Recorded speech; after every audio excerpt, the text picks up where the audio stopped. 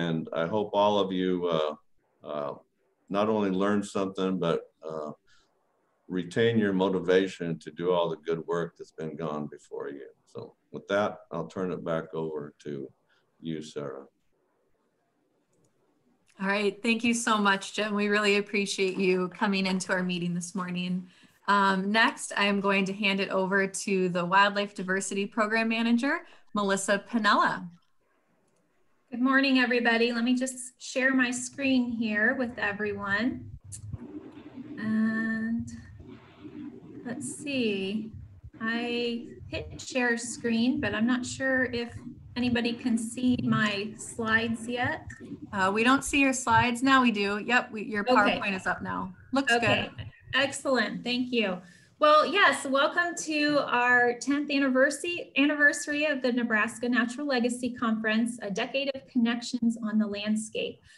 Just really briefly getting you started. If folks are new to Zoom, we ask that you keep your mic muted while presentations are going on, and you can do that up top in the little blue boxes. And then if you have questions, please type them into the chat. The chat is at the bottom of the screen. You'll find that there. And then we will have discussion at the end of the presentations for the plenary this morning. So at that time, we'll answer questions through chat, and we could potentially unmute too there depending on how many questions we get. So hopefully that all goes smoothly. This is the first time we offer this conference via Zoom. Given the situation, this was our best option. And like Jim said, the great thing about this is we have a record number of attendees that are joining us during the course of the week. The conference is all 5 days, various sessions. We know people have busy schedules. You can't make all of them, but we encourage you to get to as many as you can. There are so many wonderful talks on the program agenda. For those presentations that you have to miss because of scheduling conflicts, or if you have internet connectivity issues, we are recording those talks. And so any of the presenters that wish to share their presentations later, that will be available to you via recording. And we're figuring out the best way to share that. It might be on our website, it might be through YouTube, but you will have an opportunity to see those presentations since all will be recorded. So just to tell you a little bit about myself, I started in the Wildlife Diversity Program Manager position about 1.5 years ago. Maybe a little longer than that. I kind of lose track of time sometimes. But I've been with the Game and Parks Commission now going on 12 years, and it's been a wonderful experience. I started there as a temp employee, thinking I moved from Ohio to Nebraska, thinking I'd be here a couple years, gain some experience, do some good projects. And here I've made a life for myself in Nebraska, live with my husband and 2 kids and our dog Coda, as you can see here in Lincoln, based at the Lincoln headquarters, working statewide. I don't get out much these days, but great opportunities across the state for conservation. So give you an overview of the plenary this morning. I'm going to give you some background, what the Natural Legacy Project is all about, who's been involved with that. You're going to hear some examples of long-term projects that have taken place, and really look how far we've come in the last decade. Now, the Natural Legacy Project has been around even longer than that. You heard Jim say the first edition of our statewide plan was 2005, but we started this conference, the first one was actually 2011. So we'll look at some of those projects in our biologically unique landscapes. We're going to have some special recognitions of people who are doing some great things and some awards. We'll talk about future opportunities, and there are still plenty of challenges out there that we're facing. And it takes a lot of dedication and hard work to take on those challenges. This is what our plan looks like, our State Wildlife Action Plan. It's a blueprint for conserving wildlife and their habitats. And really, we want to involve partners, individuals, and communities. And any conservation activities that folks take part in, those are all voluntary. And this plan really lays out the threats to our fish and wildlife species and plants and insects, and comes up with conservation strategies, what we can do to address some of those threats. It takes broad public input and participation. Every state wildlife action plan must follow guiding principles, and there are criteria that have to be included before these plans can be approved. So each state independently comes up with their state wildlife action plan, and then it goes through an approval process with the Fish and Wildlife Service, and then we can begin implementing it. And how do we implement it? Obviously, that takes money to do. We are eligible with our approved plan to receive state wildlife grant funds.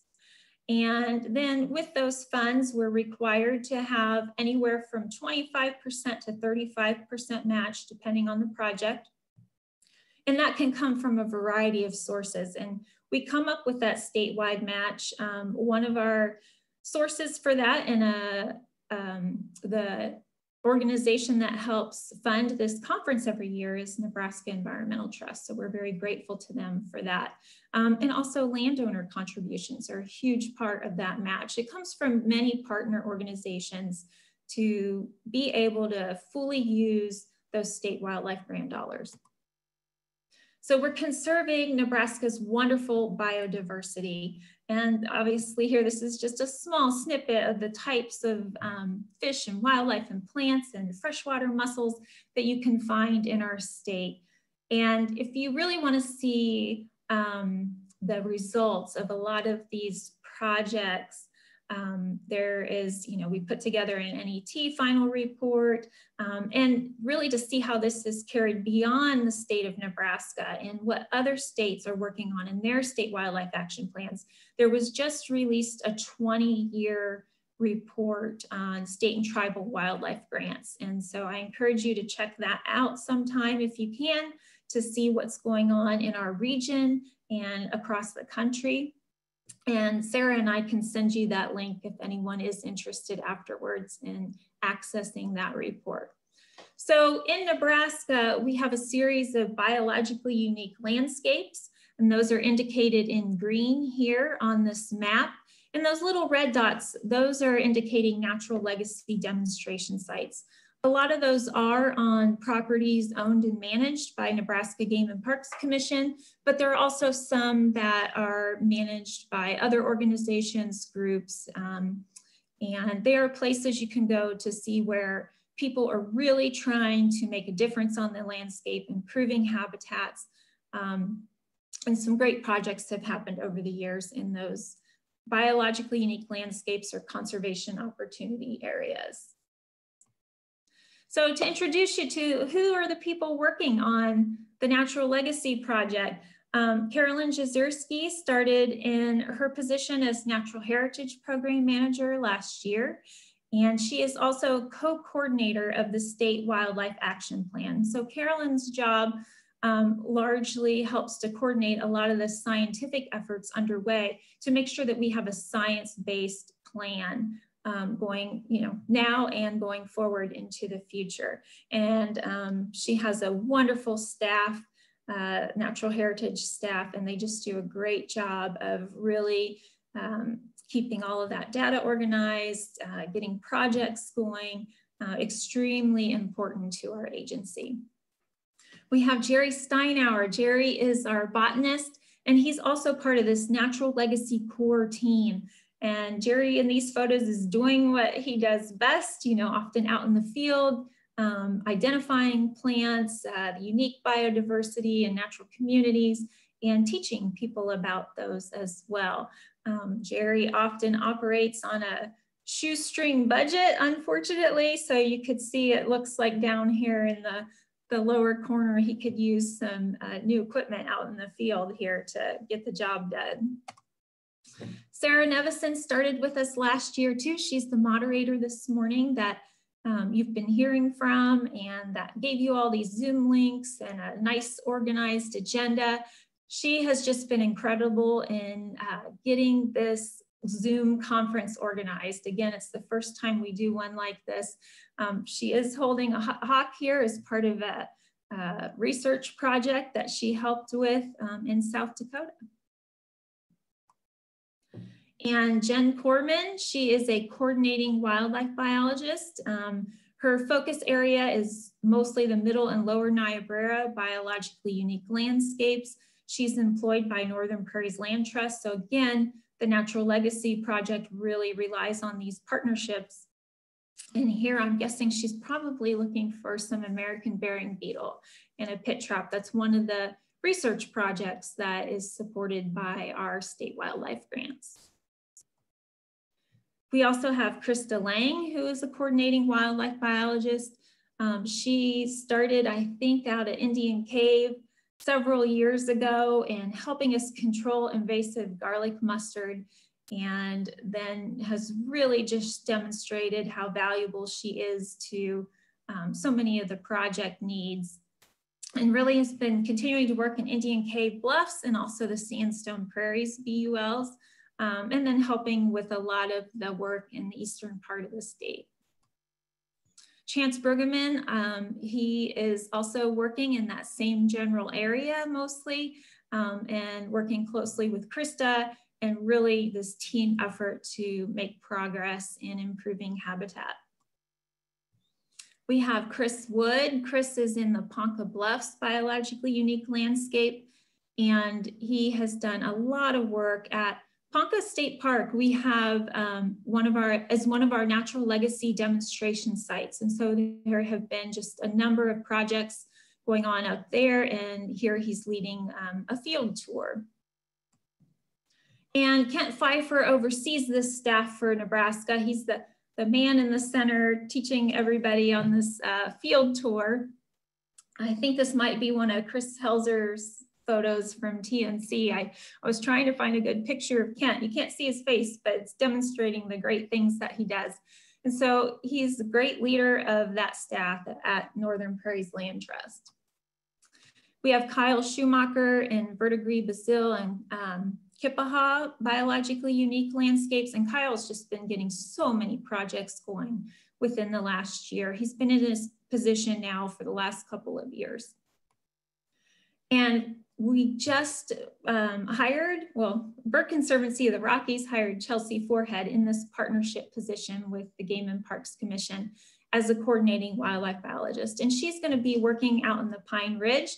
This is only her second week on the job, but we're really excited to have Chelsea on board and to have her experience and her dedication to conservation in her new role.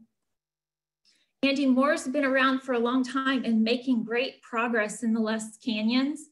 You're going to hear a lot more about, this morning during the plenary, you're going to hear a lot more about the Les Canyons and some of the work going on out there. And Andy's been a big part of that.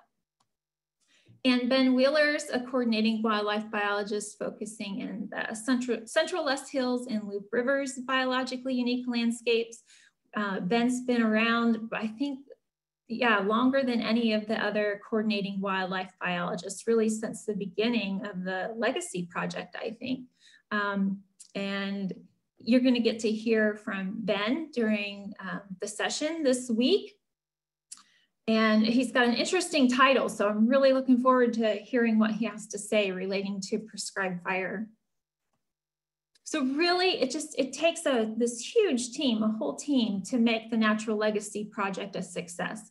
We have the partnership team, which is about 24 different organizations.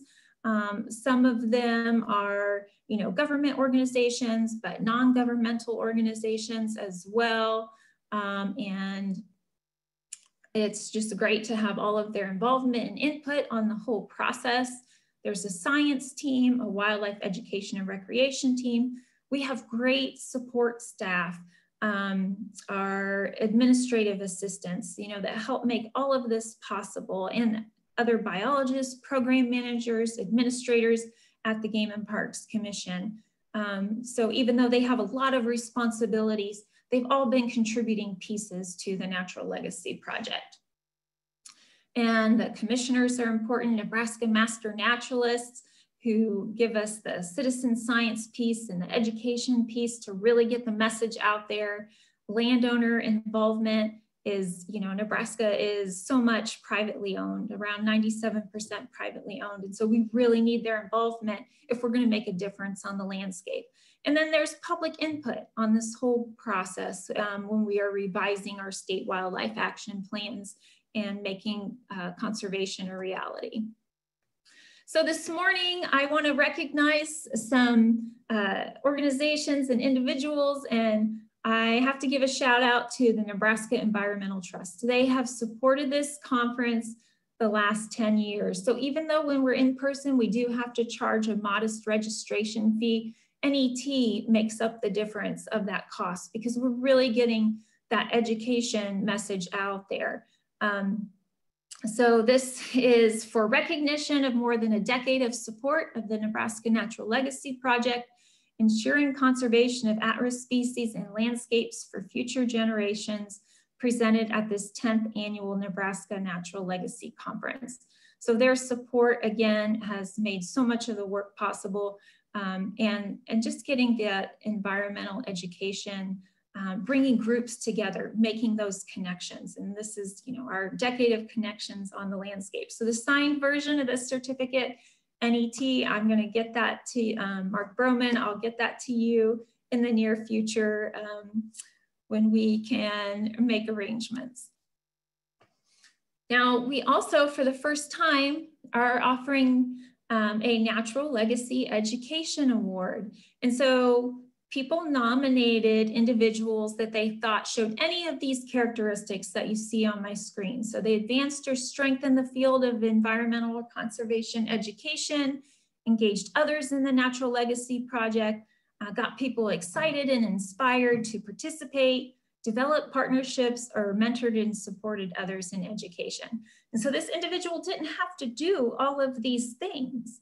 You know, one or more of these categories would have been fine, but the person who was, well, multiple wonderful people were nominated, but the person who was selected really met every single one of these categories. So this morning, I am very pleased to announce that Dennis Ferraro is our recipient of the first ever Natural Legacy Education Award. Dennis works for the University of Nebraska in Lincoln, and he's professor of conservation biology and herpetologist. Now, I have such a long nomination form explaining all these wonderful things that Dennis has done over the years. I can't read it all to you, but I am going to go through some highlights. He's been in his position with UNL since 2004 and served as an extension educator and gone through a number of positions at UNL, very active undergraduate research lab. He was co-founder of the Nebraska Master Naturalist Program in 2005 and really helped to get that program going and secured funding for it. His Master Naturalists, you know, the program has trained at least 530 people. They've logged 87,500 volunteer hours and conducted 8,000 projects and had an impact value of well over $2 million. So really extending the conservation reach through the things that he has done. He makes regular appearances on Backyard Farmer television show. It was said of him by Dave Titterington, no one is born with a fear of reptiles. It is a learned behavior, and snakes are most likely at the apex of that fear of reptiles. But Dennis Ferraro has a way through presentations and one-on-one interactions with children and adults to change these attitudes. You know, so he's reaching so many people, and he's so enthusiastic about his work that is really impactful, and it helps maybe bring not only change their attitude about animals they may have been fearful of, but really can sometimes even pull them into changing the way they do things and becoming more engaged in conservation efforts. In the past 5 years, he's trained over 300 Nebraska Master Naturalist volunteers. It was said by, let's see, Drew Tyre. It's impossible to compete with Dennis, and I truly believe the man never sleeps. If he does, he sleep works. We all know Dennis puts in well over 40 hours a week, and part of it that is just his passion to really get his message out there and reach so many people. He's really become his own brand, and so people recognize his name and the wonderful things he does. So congratulations, Dennis. We're so grateful for all of your contributions to the Natural Legacy Project and helping to meet our mission. And you're going to be receiving this Art Glass Award. And on the bottom, you can see it's going to say, thank you for inspiring others through education to conserve at-risk amphibians and reptiles. So Dennis, we will get this to you soon. The art glass, kind of almost looks like some sort of species of reptile. Maybe you can help us identify that later. Now, we have been giving away regularly Natural Legacy Conservation Awards. And so we're doing that again this year. And this is for an individual showing, any outstanding projects, conservation activities, ecosystem-based approaches and partnerships, and encouraging communication, education, a broader appreciation for Nebraska's at-risk species. And so this year for the Conservation Award, it is going to Lindsay Rogers. Congratulations, Lindsay. You are the recipient at the 10th Conference Natural Legacy Conservation Award. Lindsay is our Fish and Wildlife Education Division Administrator for the Game and Parks Commission. And Lindsay has a way of really getting kids, adults, people of all ages excited about Nebraska's biodiversity. And she created a wonderful biodiversity display that traveled all around our state. And this was on exhibit in multiple nature centers. It went to the Lincoln Children's Museum for a while. And so thousands of people saw this and were learning about Nebraska's biodiversity, maybe seeing images of species that they had never seen before. And so along with these images were a series of activities. And so this was Lindsay's brainchild that she really carried out from beginning to full implementation of the project. And Lindsay, the reason, yes, she has her history in environmental education, but we chose her for the Conservation Award this year, the committee, because she's setting a new precedent we've got this wildlife education division now. And so this is something new that can positively impact and change outdoor education for generations to come. So it's pretty unique among fish and wildlife agencies to have their own division dedicated to education. So congratulations, Lindsay. We are so proud of you. And thank you for inspiring others for Nebraska's conservation of at-risk species. This is your award. I realize I'm running out of time. Sarah's going to cut here. Anyway, lots of new opportunities coming up. You're going to hear from our plenary speakers. And if you have questions, this is how you reach us. And enjoy the conference, everybody. I'm going to turn it over to you, Sara. Let me stop screen sharing.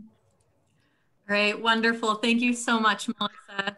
And thank you again to Director Douglas, who had kicked us off this morning. We really appreciate everything that Nebraska Environmental Trust has done. We're very excited to give them that award. Congratulations to Dennis Ferraro and also to Lindsay Rogers, all very, very well deserved.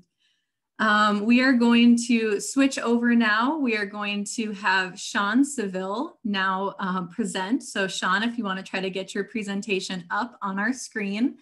Sean is the Alliance for America's Fish and Wildlife Campaign Manager, and he works through the Association of Fish and Wildlife Agencies.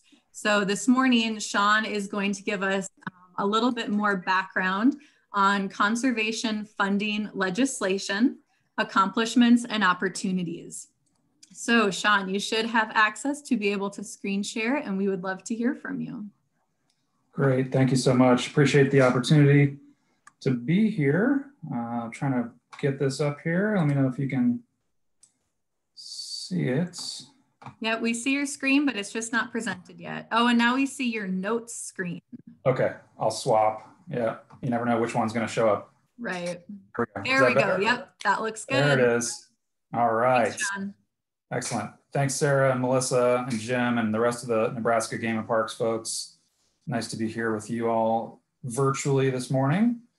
I'm Saville, the Alliance for America's Fish and Wildlife campaign manager for the Association of Fish and Wildlife Agencies. And I'm going to be talking to you about the progress to date on the Recovering America's Wildlife Act campaign and a couple of the other big conservation priority pieces that have been moving and or passed recently. Has been some exciting times for conservation legislation, and we look forward to working with you all to advance this big piece as well.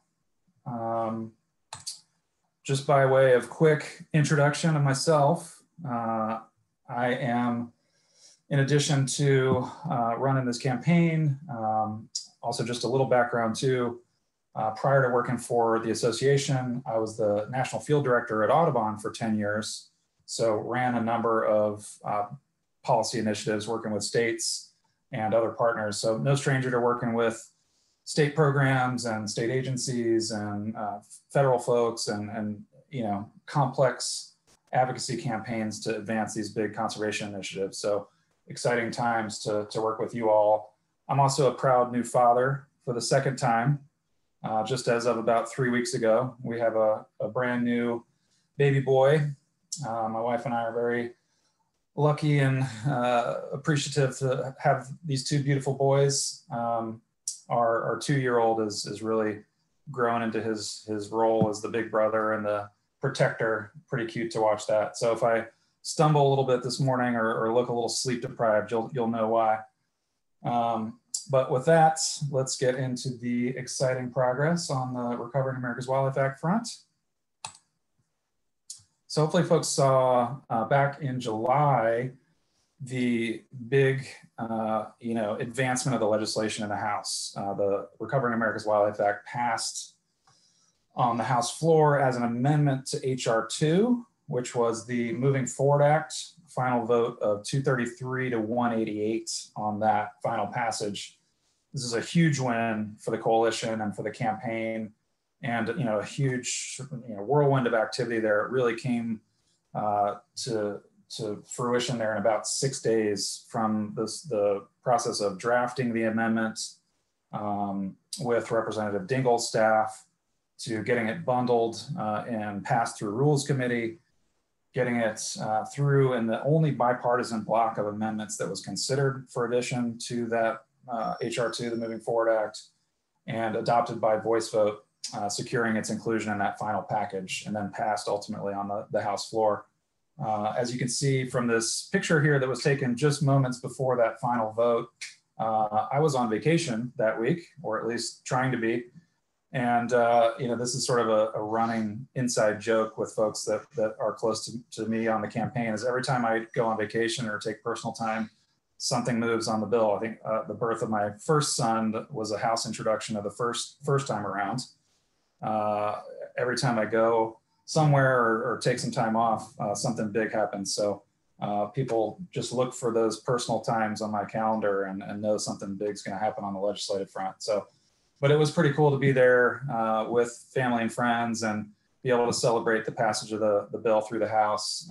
And my 2-year-old thought it was pretty cool that Daddy was working to help save the bears and the fish they eat too. So major milestone and accomplishment for the campaign there, obviously. Certainly not the final end all be all to the bill and to the progress.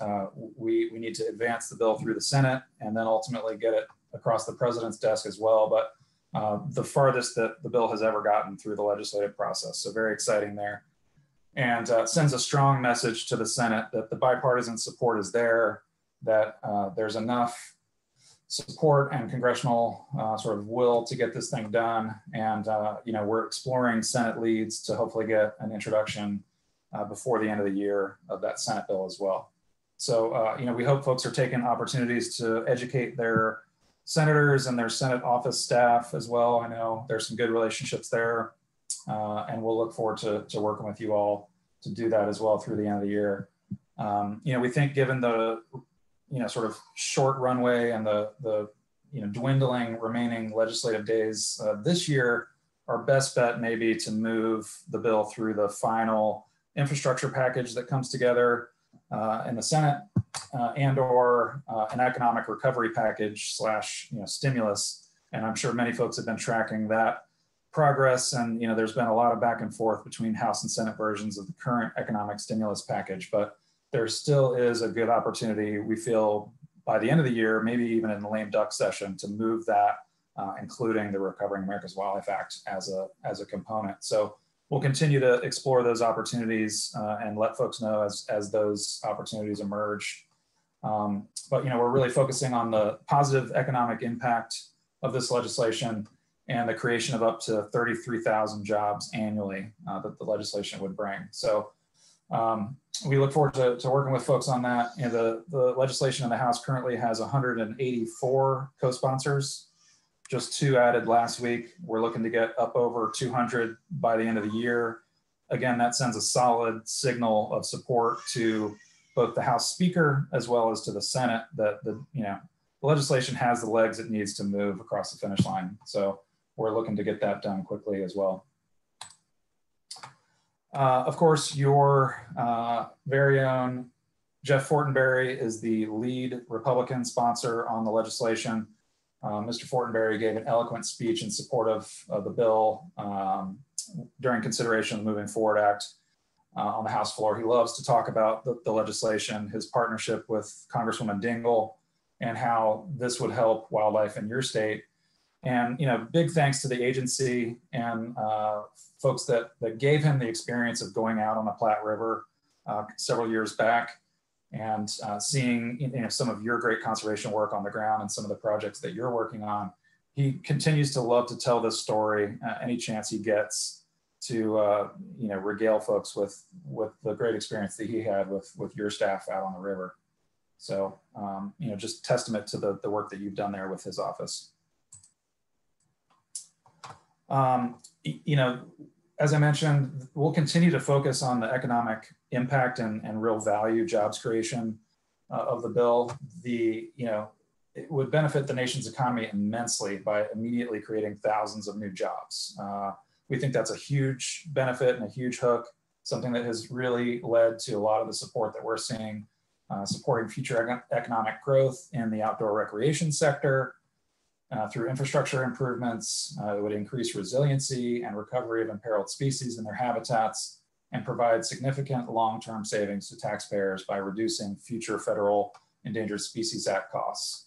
So that $1.4 billion investment from the Recovering America's Wildlife Act would lead to another over $3 billion worth of economic output with that multiplier of 2.4, meaning that every federal dollar spent on species and habitat restoration would generate 2.4 times more money for the national economy.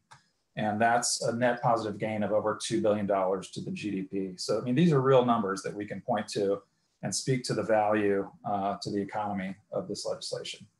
So, folks are very familiar, obviously, with Nebraska's Legacy Project. And there's a clear connection between the Recovering America's Wildlife Act and your state wildlife action plan, of course. This would allow for some great education and outreach potential and partner engagement, given the breadth of support in the state there and the region for the great work that the Nebraska Game and Parks is leading, with collaboration from many on the National Legacy Project. So priority projects from Nebraska's state wildlife action plan would be dramatically enhanced by this funding. And there are some great examples of the 735 species of greatest conservation need that in Nebraska that would be helped by the passage of the bill. Some of those SGCNs include river otters, the regal fritillary, I always mess that one up, fritillary butterfly, and the whooping crane. So some of your iconic species that spend time and have key habitats there are really projects that we would like to highlight in the education work that we do. And I know projects that you're intimately familiar with there that would be dramatically enhanced by funding through the Recovering America's Wildlife Act.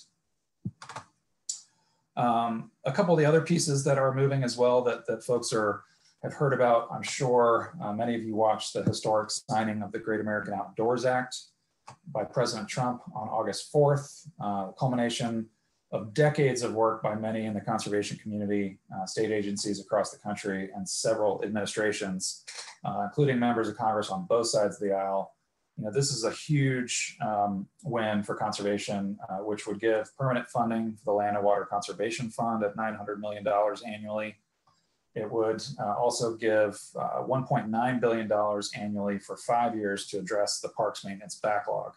So the passage of this bill, really demonstrates that bipartisan conservation is possible, that if you put in the work, you can do, amazing, huge things like this, and, makes the case for permanent dedicated funding as well, and drives home the point that where there's a political will, you can certainly get big things like this done. You just gotta keep focused on the prize here.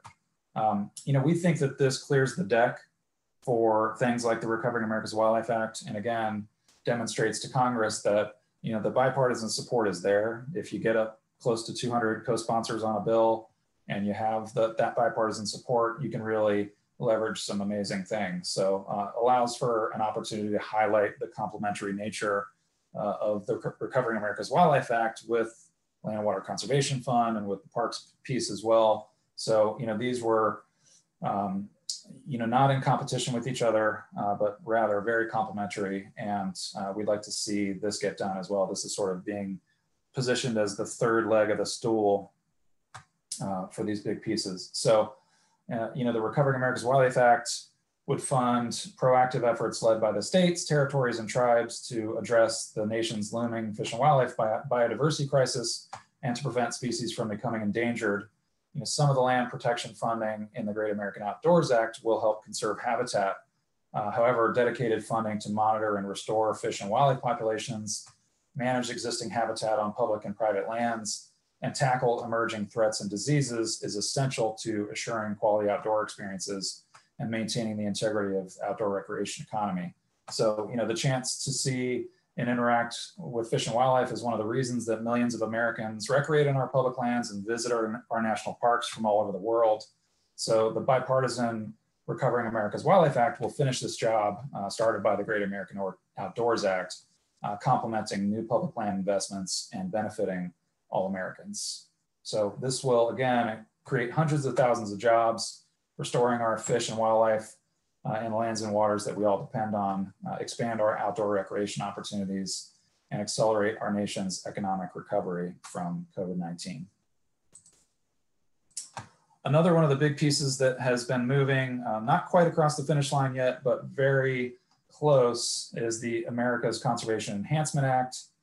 Once enacted, this bill will reauthorize the North American Wetlands Conservation Act, NAWCA, one of the great success stories in this country for waterfowl, and codify the National Fish Habitat Partnership as well, two of the most successful conservation efforts in the nation, as well as reauthorize the Chesapeake Bay Program and the National Fish and Wildlife Foundation as well. So in addition to other crucial provisions, it will establish a task force between state and federal authorities to address chronic wasting disease and ensure states have the authority to regulate types of fishing tackle based on localized efforts as needed as well.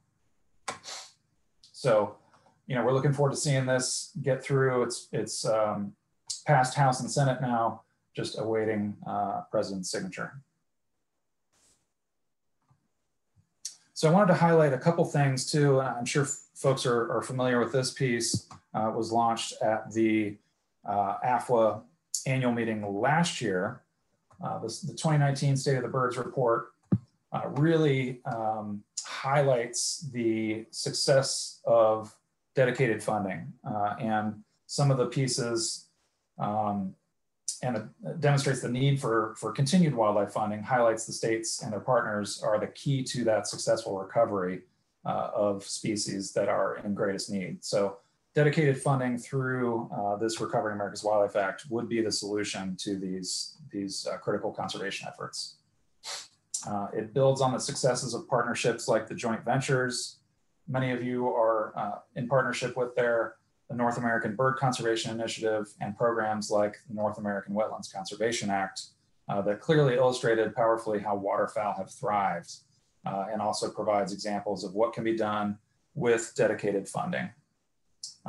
There's a follow-up planned later this fall in the Cornell Labs fall issue of their Living Bird magazine, featuring the Recovering America's Wildlife Act and continuing to echo the benefits to birds. So if folks haven't seen that, please go to stateofthebirds.org to check that out. It's really nicely done and a great graphic illustration of some of the success stories to date of programs like the State and Tribal Wildlife Grants Program, but also demonstrates the critical need for more resources to get those big conservation projects done at landscape scale. Just wanted to quickly go through some of the education and outreach work that we're doing throughout the states.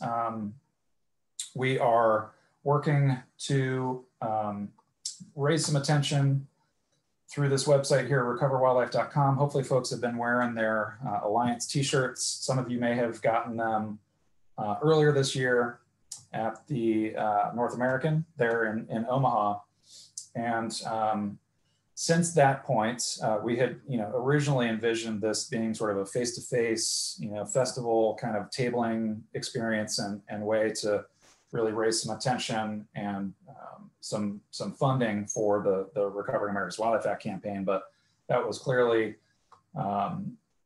changed. Our strategy changed with the whole pandemic outbreak, and we've gone to an online sort of marketing and social media campaign now. So we're calling this the hashtag Recover Wildlife Initiative, and it's really taken off, gained a lot of steam.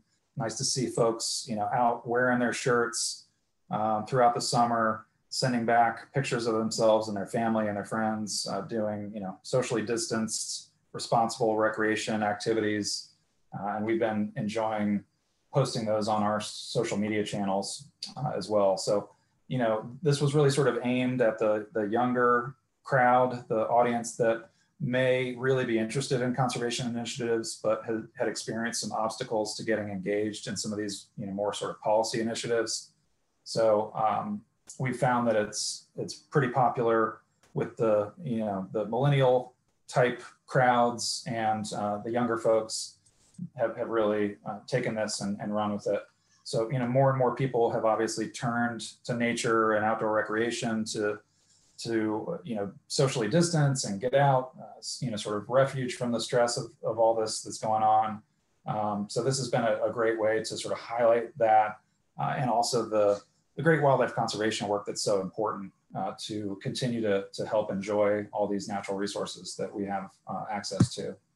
So, we're hoping that folks will check out the website, buy a shirt, buy a face mask, help support the campaign, take pictures of yourselves doing whatever your favorite outdoor activities are, send them to us. We'd be happy to feature them on our social channels. It's a great opportunity to engage new audiences, raise some awareness about the importance of the bill, and think creatively about how to reach new audiences and engage new folks. So check out that at recoverwildlife.com. It's also available on the Our Nature USA site as well.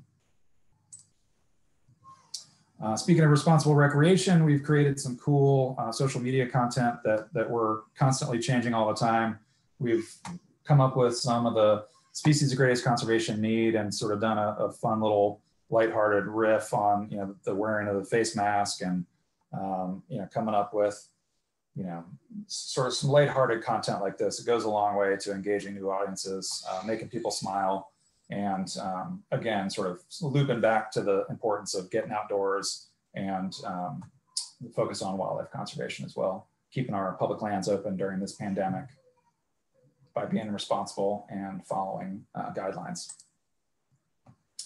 Hopefully folks have seen some of the content and the responsible recreation campaign that's happening too. I think Nebraska's run some of that content and has partnered up with the association and some of the other partners that are working on this. We've been working with a number of states to really highlight some of the challenges that you're having out on the ground with regards to, overcrowding of areas or, wildlife conflict sort of areas, or, now that it's hunting season too, making sure that folks are out being safe, wearing, orange, being visible, things like that. So we want to really highlight some of the things that are challenges, but also some opportunities to work with states and, be a resource to you all in, making sure that folks are promoting best practices, getting out, enjoying nature and our outdoors, but doing it in a way that's responsible. So, if you're interested in this, you can go to that website that's listed there, responsible-recreation.org, or the AFWA site as well. There's some content there. We'll be doing a lot of social media engagement on this, some photo contests later this fall. And we also have sent signs out to states for you to use in your high volume recreation areas as well. So it's got some guidelines there, as well as some resources, sort of links back to the Our Nature USA site and the campaign as well to support the Recovering America's Wildlife Act. And it includes some links to actions that folks can take, not only to support the legislation and the policy initiative, but also to do things like, sign up to volunteer with your state agency or another local partner, support conservation by purchasing a hunting or fishing license or a habitat stamp, using native and wildlife friendly plantings, things like that too. So check that out, and we look forward to working with folks on that. Just some sort of quick next steps to wrap this up and give you an idea of where we're headed. We're going to need to pull out all the stops to get Recovering America's Wildlife Act through this Congress. We really hope to do that. I think there are some opportunities, as I mentioned earlier, to get this done this year. If not, we'll hit the ground running early in 2021 in the next session and get it reintroduced. We're in this for the long haul, and certainly not giving up anytime soon on getting this done. It's too important. But thank you to everyone that has contacted their elected officials, worked with partners to advocate for the legislation. We need to continue to demonstrate state support and outreach to your delegations now to make sure folks are up to speed and aware of what's happening is great. As mentioned before, we're going to continue to look for opportunities to include this in that final infrastructure package and or the economic stimulus bill that's coming together. It's a little fluid right now. We really don't know too much more on timing or what that looks like, but we're there at the table. We certainly will explore every opportunity to get that in, and using that economic messaging that I spoke to earlier, I think is a really good, solid way of framing this as in terms of the restoration and resilience jobs that would be created by the bill. We want to get a Senate bill introduced as quickly as possible too. We've had good conversations with several senators and their staff about the bill. No firm commitments yet, but we're certainly looking for that opportunity. Between now and the election, it's not, nothing's really happening on Capitol Hill right now, but shortly after that election, we'll know sort of what the lay of the land looks like in the Senate and be able to explore more Senate champions at that point. So we hope we'll be able to circle back with some good news on that front there shortly after the election. And the success of this really relies on all of us working together, sort of talking off the same messaging points. We've got a bunch of materials that I can make available. I know there'll be some follow-up email and resources that I can make sure that folks have those resources available as people share materials here. We've got some new talking points. And if we can work together to coordinate on messaging and demonstrate this broad support, deliver that to Congress in a timely manner, we'll certainly be successful in getting this thing done. So your help in adding partners to the Alliance and making this appeal to your congressional delegation is super helpful. And we're certainly going to use the opportunities available to us in this sort of virtual engagement space. It's really become the way of getting things done these days. So it's been a tough year. You know, we can certainly acknowledge the challenges, but look for those opportunities to you know, work towards positive change. And people are really looking for some good news, something positive to work on. And I think this provides a good opportunity to do that. You know, also people are shopping online more than ever too, and looking for things that they can do that are sort of cause related.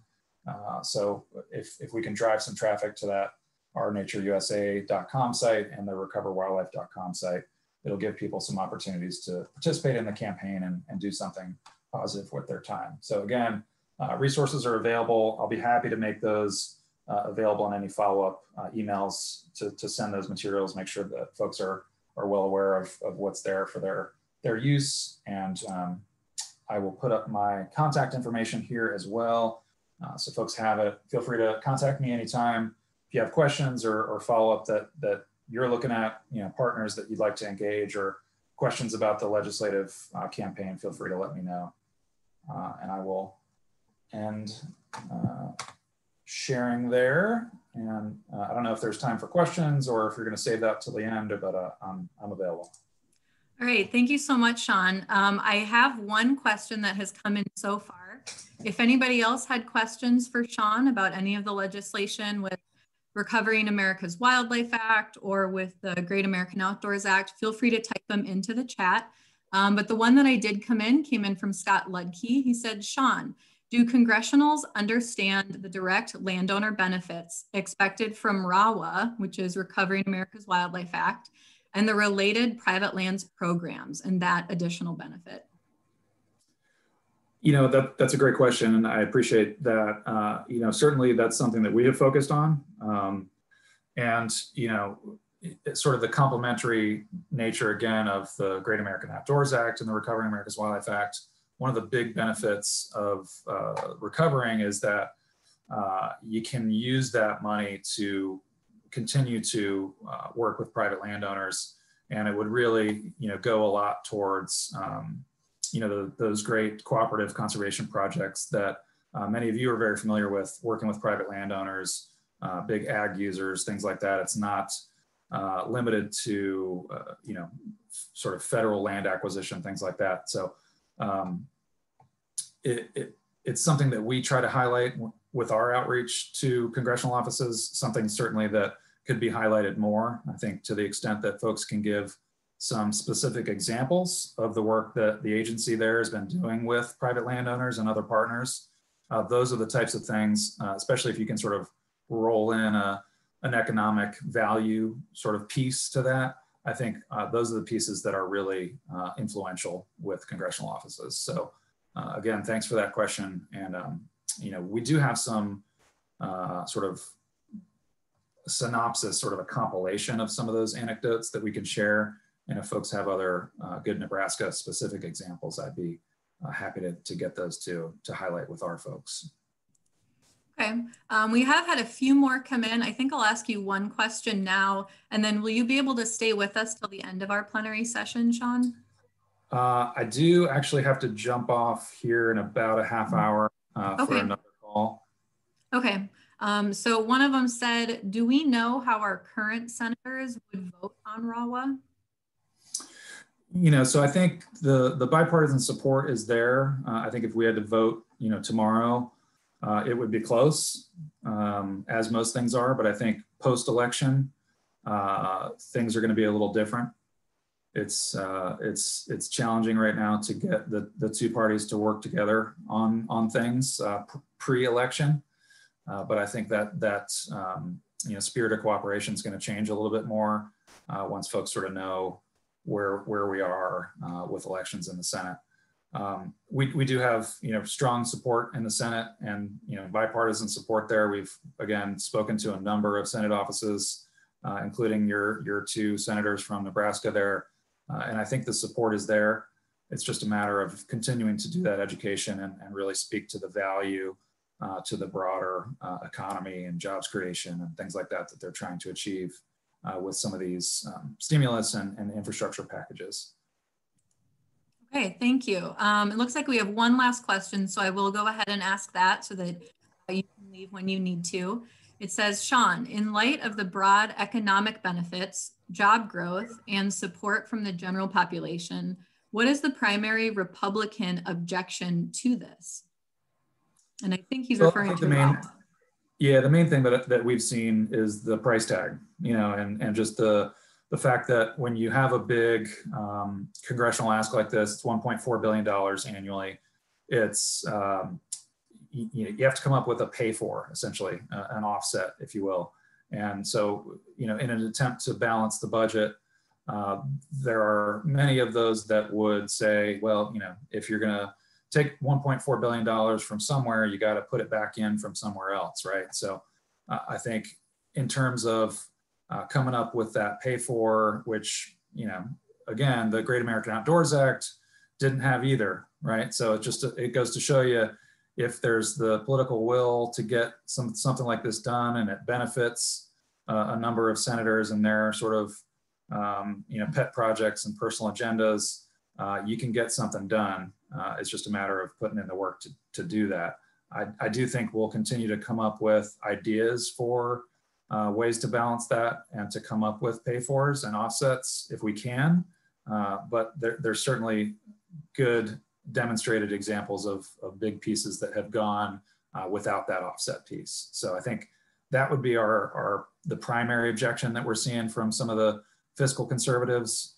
But you know, there are plenty that say, hey, look, this is important enough that we need to support this and make an investment. And the return on the investment is strong enough that we can make that case. Okay, thanks so much, Sean. If any other questions come in, I'll try to get them to you. Maybe we'll try to be able to answer them, but looking at the time, we are going to go ahead and move on. So we are Thanks now again. going to, yeah, thank you so much, Sean. Appreciate it. We're going to jump into our Decade of Connections on the Landscape Roundtable Conversations. So this year is our 10th annual conference. So the theme of our conference is a decade of connections on the landscape.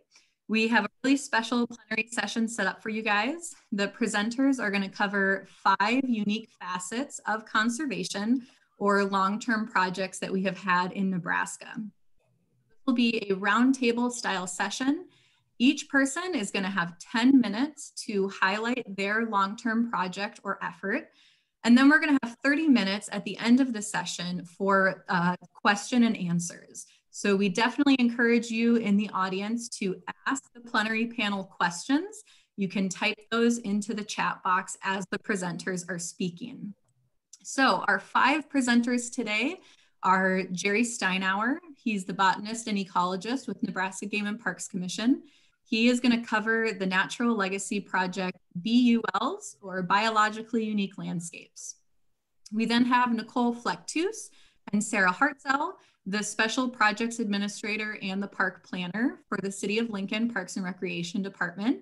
They are going to cover the Prairie Corridor on Haynes Branch project. Then we have Lindsay Rogers, the Education Division Administrator for Nebraska Game and Parks Commission. She's going to cover education and its important role in conservation. Then we have Gerald Mestl. He's the retired Missouri River Program Manager for Nebraska Game and Parks Commission. And he's going to cover the aquatic side of legacy, highlighting some efforts on the Missouri River. And then we're going to wrap it up with TJ Walker. He is our Habitat Partners Section Assistant Division Administrator for Nebraska Game and Parks Commission. And he's going to wrap it up for us, talking about partnerships and driving home some of those successes of the Legacy Project. So we hope that you find this session and the rest of the 10th Annual Legacy Conference engaging. We hope where you can find where you fit into the Legacy Project and conservation in Nebraska, and perhaps find a few new connections. So we are going to start it with Gerry. Gerry, if you want to go ahead and share your screen, you are going to kick us off.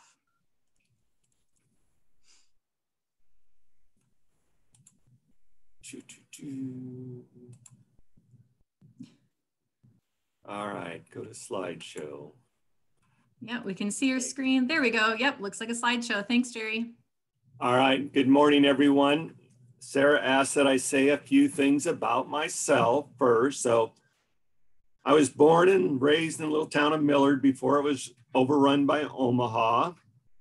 Went to Wayne State and the University of South Dakota. Then I worked 5 years for the Nature Conservancy throughout the Great Plains, doing things from plant surveys to helping manage preserves. And I've been with my present job for ever since. And I liked it so much, I never went anywhere else. So Sara asked me to provide a tasty snippet of the benefits of conservation in BUL. So I promised her I won't talk for over an hour. So I'm going to talk about landscape level conservation, basically how and why BULs were identified, and conservation in 2 examples of BULs. So a BUL are relatively intact native landscapes with native vegetation, prairies, woodlands, wetlands, or an area with an abundance of at-risk species. So the sandhills here is a great example of a, almost total native vegetation. Some are BULs maybe have 50% of the landscape or less in native vegetation. We identified these 40 BULs in the first Natural Legacy project. They were designed to identify a set of landscapes that offer the best opportunity to conserve Nebraska's biodiversity. So if we worked in these 40 areas, that would give us our best chance.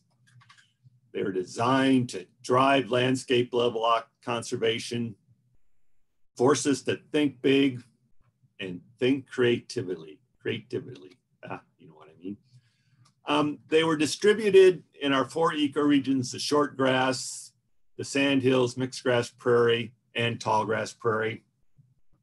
We tried to include BULs that covered all 56 of our native plant community types for the state, and as many rare species occurrences as possible.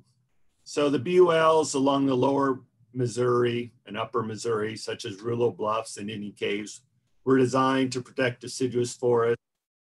The Wildcat Hills and Pine Ridge were designed to protect the pine forest ecosystem.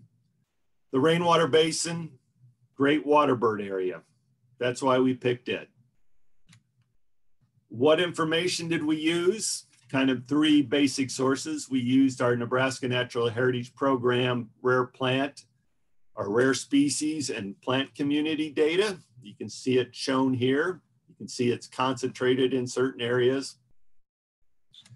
We used a lot of satellite imagery and aerial photos, to pick the boundaries. Where did the grassland, where did the prairie boundaries stop in a BUL? Where were the biggest wetland complexes in the sandhills or other region? So they came in very handy. I spent a lot of time looking at aerial imagery. We have a lot of biologists who've been in the landscape a long time, and we use their knowledge. Where are the best prairies in the Ponca Bluff BUL, et cetera. So we used our staff expertise and the expertise of other agencies to help refine this. That was quick. Now I'm going to look at the conservation efforts that have gone on in 2 BULs, kind of distinct areas: the sandstone prairies in the east and the Wildcat Hills BUL in the west. And I picked these 2 mainly because those are 2 areas I've worked a fair amount with the biologist, and I'm pretty familiar with what's gone on in those BULs. We'll start with the sandstone prairies. You can see it. Can you guys see my pointer? Right down here in the southeast, this little blob of prairies in this sea of agriculture.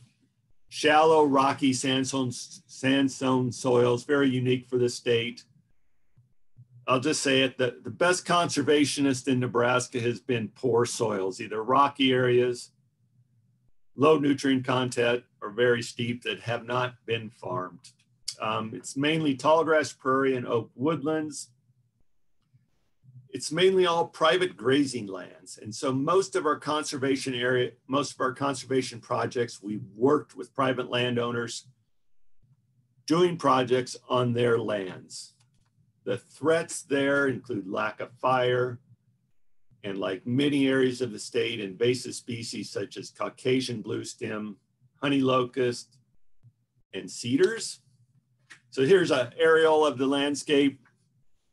You can see the tall grass prairie on the soiled hilltops, the oak draws in the more mesic ravines. If you would have looked at this 20 years ago before we started, it would have had a lot more trees in the landscape.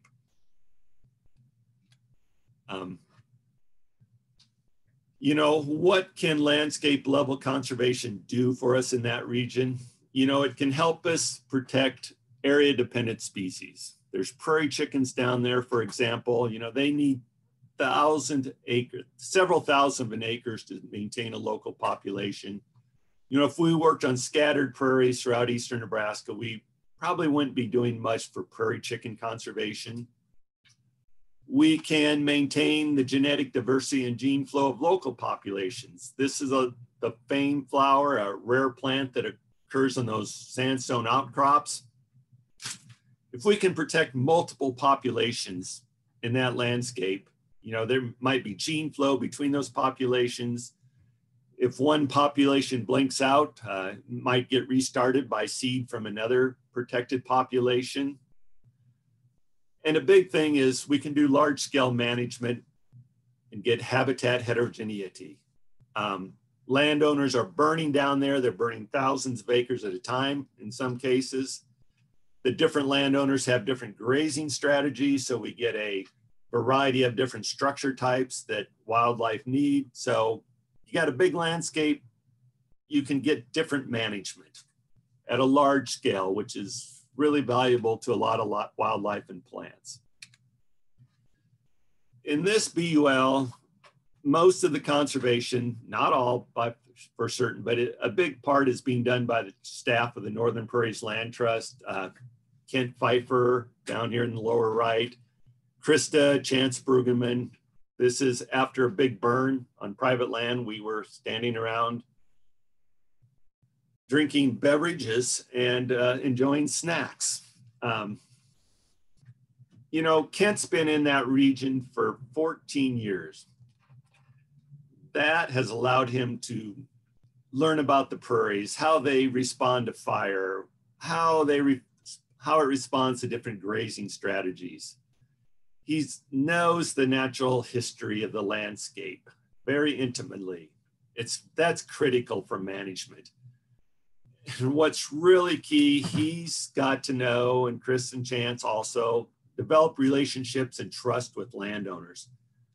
You know, they know their needs from grazing perspective, economics. They have developed the trust of owners like John Emick here, who manages several thousand acres. And when a landowner trusts you, he will work with you. He will buy into the programs that you are promoting. That is so key to Nebraska because we are a private land state. You know, also key in this BUL has been the transfer of knowledge from the biologists to the landowners. Kent has worked with these guys, taught them how to burn, the benefits of burning. John Emick and his neighbors get together and they burn hundreds of up to a couple thousand acres each year now. And that's all because we've had biologists working in that landscape. Those landowners are becoming the biologist. You know, the accomplishments over the last 15, 20 years, they've done 27,000 acres of private land projects, either tree thinning or burning, concentrated here in the yellow in these grassland parts of the BUL. We've worked with our WMA staff on 4,000 acres of WMAs, wildlife management areas, and SRA. So you can see the impact that concentrating in a BUL is having. So here's a shot of a big cedar cutting project. dried cedar piles waiting to be burned. This area was pretty cedar covered. If you can go show this kind of positive large scale impact, you know, you go to the environmental trust or other funding sources and show them what you've done, they like that. They're going to give you money. So there's that component of BUL conservation. Moving on to the Wildcat Hills, these two. Gerry, you're at 2 minutes now too. I thought I got 12 minutes. Okay. Rocky landscape, Western Nebraska. The threats are residential, ranchette, and energy development, invasive plants. Here, conservation groups have bought large blocks of habitat. Game and parks, Platte River basins, TNC, thousands of acres. We have a nature center there, great for BUL conservation. A little plug for Preby, a private group that has the community trust. They've raised their own money. They manage their own lands. Hod Cosman kind of runs the show. Bob Smith helps. But if we're going to do this conservation BULs, it can't all be done by government agencies. You know, we need private conservations really kicking in, and Preby's been a great example. The benefits, if you buy land, you protect it from development. We can conserve species that need big home ranges, such as elk, golden eagles, bighorn sheep. Great public access for whether you're hiking, hunting. Bob Smith told me that a lot of people are moving to the Wildcat or the Scottsbluff area because from California, Colorado, he thinks a big part is because we have all these conservation lands in the area. So in summary, what's it take to be effective in BUL conservation? Well, we need staff, biologists that are hardworking with passion and vision, who know the natural history of their landscapes. We need, because we are so private lands, local community buy-in involvement. We need good science, like these group from Kansas University studying prairie in Northwest Nebraska. And we need money. We need funding. RAW would be great. We need a lot of other funding sources too. Thank you, Sara and others. Thank you so much, Gerry. I think that last slide really kind of sent that message home, how we can make conservation effective. We are next gonna switch over to Nicole Fleck-Tooze and Sara Hartzell. So Gerry, if you wanna stop sharing your screen and we can have Nicole and Sara bring up their screen. They are, as I had said, the Special Projects Administrator and the Park Planner for the City of Lincoln Parks and Recreation Department. So go ahead and take it away.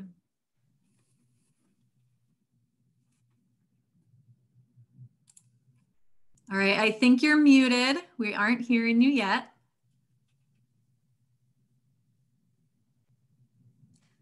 And again, if anyone has questions for Gerry or as Nicole and Sara are talking, please feel free to type them into the chat. All right, are you able to hear us now, Sara? Yes, sounds good. Okay, great, thank you. And you can see our PowerPoint slide. Okay. So, yes, we can. Okay, great. Thank you so much. Well, I'm Nicole Fleck-Tooze, and I'm an Iowa native, but I've lived in Lincoln for nearly 25 years now.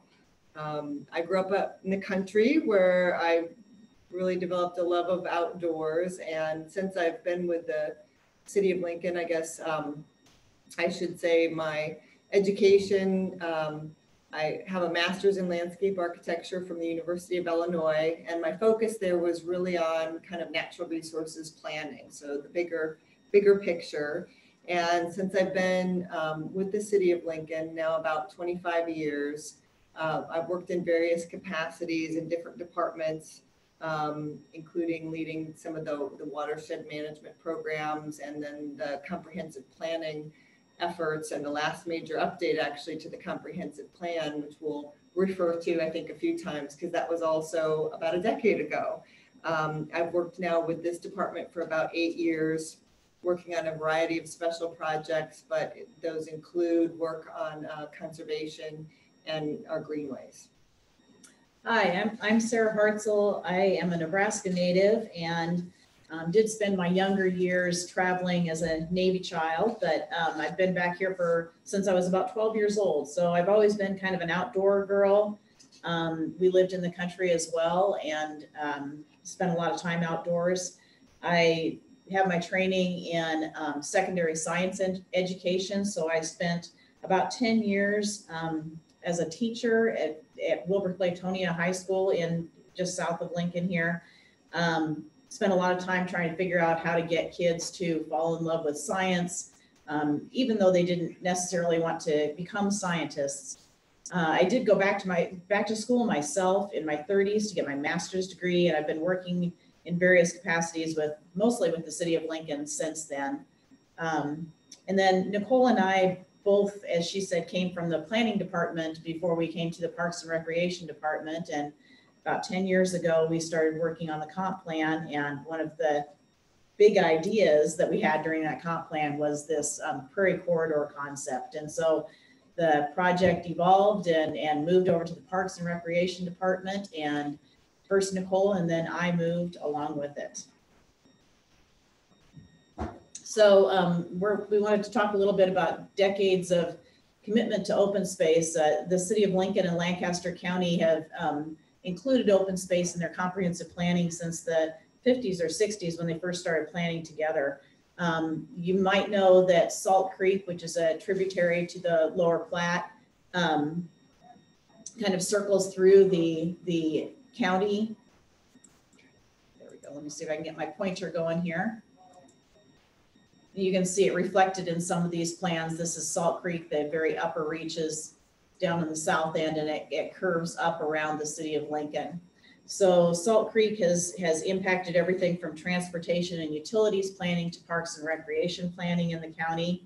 Not really too surprising then that it has showed up prominently in plans for decades. In 2000, during the update of the comp plan, the Green Print Challenge was developed, and it identified core resource imperatives in the county, including freshwater and saline wetlands, wooded riparian corridors, and native tallgrass prairie. And you can see those reflected in the greenways and environmental resources in the current land use plan, which is the one in the center, and in those green and dark green colors. And also in the Salt Valley Greenway and Connecting Corridors map, which is this one on the right. The Salt Valley Greenway is composed of not only the Salt Creek corridor, but also Stevens Creek. And then these corridors, these connecting corridors, go to a lot of the state recreation areas and local NRD ponds and connect both the community and the habitat back to the city of Lincoln.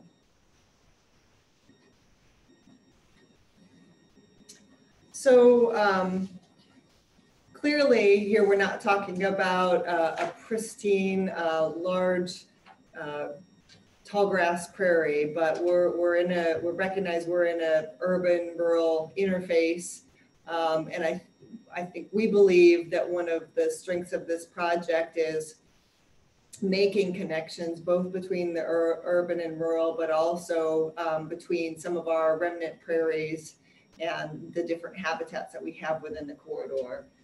I'm going to just get my pointer set up here. So as Sara said, the city-county comprehensive plan that we finalized about a decade ago looked out to the year 2040, 30 years into the future. And in fact, interestingly, they're in the process now of developing the 2050 comprehensive plan. And so we're taking a look at progress that's been made and how we might adjust our goals moving forward for that planning effort. But one of the things that were captured in that 2040 plan, we're looking at what are some specific strategies we need to have in place in order to move forward on some of these big ideas that we've got. And those included developing a strategic or master plan for the Salt Valley Greenway and connecting corridors, developing the partnerships to move that forward, and then certainly funding sources were part of that. So this is looking at, if you're not familiar with it, the city of Lincoln would be up and to the right off this map shown on your left. This is Pioneers Park. We have a large area of prairie that's associated with the nature center there. Conestoga Lake State Recreation Center is another destination in the corridor. And then Spring Creek Prairie Audubon Center at the south side. And there were a number of conservation easements also within the southern part of this corridor as well. When we set out to kind of do a more detailed planning effort here, we engaged the Flatwater Group to help us develop a master plan. And as part of that effort, we went through this process of really overlaying all of the natural resource features that were in this landscape. And certainly, as you can see in the tan color, a large part of that was grassland, looking at virgin or native prairie remnants, pasture, but also native seeding areas. And then the 100-year floodplain that's shown here in blue. We have both freshwater and also some of Nebraska's eastern saline wetlands in this corridor as well. And so starting to kind of overlay all those different resources, woodlands within the corridor, and seeing where they overlap, seeing where the most valuable resources were. And then the map on the right is what Sara and I refer to kind of as this heat map, where we overlaid on the x-axis sort of these high areas of diversity, valuable habitat, with on the y-axis what were the most critical parcels for connectivity, and then use that to help develop what was the priority area for ultimately for the master plan. And this, I should say, is not a static map. We continue to update it as we get more information and the project progresses. You have to enter. All right, so once we had the project area had kind of been defined, we had to decide what kind of project this was. Is it a trail project, a conservation project, an economic development project? And what we ended up doing is deciding, yes, it's all. And so we developed 6 project goals for this project. The first is a conservation goal. And when we talk conservation in the context of this project, we talk about actually preserving the properties. And so we're looking at ownership preservation or easement preservation.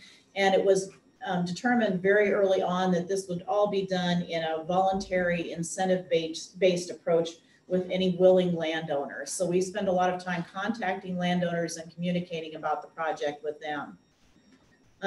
Second pillar is the habitat restoration, and that's the process of either restoring or enhancing the natural function of the land. Most of the focus has been on tall grass prairie, although riparian corridors and wetlands are certainly part of the project as well. We use all high diversity local ecotype seed on all of our restoration and enhancement projects. And our focus has been on providing a diverse and resilient ecosystem to support pollinators, birds, and other animals. Education and outreach are both very important to this project to get people engaged with the project and supporting it.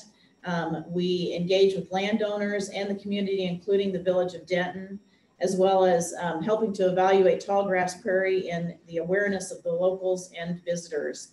As many of you know, the bookends of the project area are the Pioneers Park Nature Center on the north and Spring Creek Prairie Audubon Center on the south. And those two premier education centers were really the reason that we started looking at this area for this project. We have about 1 minute left, Nicole and Sara. Thanks. Research with the University of Nebraska Lincoln has been a big part of this project. We've had stream, soil, habitat, and pollinator research completed on the project. Trail development. This trail will be passing through about 10 miles of corridor, but approximately 14 miles long. And we envision a trail with prairie on either side of the trail. And then economic development, many of you have probably participated in some trail rides to smaller towns, but we feel like there's a real opportunity here for the Village of Denton to develop a trail ride, and just in general for ecotourism in the Lincoln area.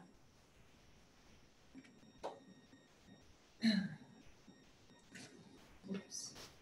I've done it. I didn't get this thing off. So just very briefly, this is where we were really at with the corridor when we began. You can see the priority area that's dashed, outlined in purple, and areas of conservation shown in tan, brown, or green. And then as we've advanced, that was about 4,500 acres at the start out of about a 7,800 acre total corridor. We've been able to conserve since the project started in about 2013. Now over 1,000 acres, either through the purchase of land or easements, and you can see those acres in bold on the map where we've been able to achieve that through the purchase of land or easements.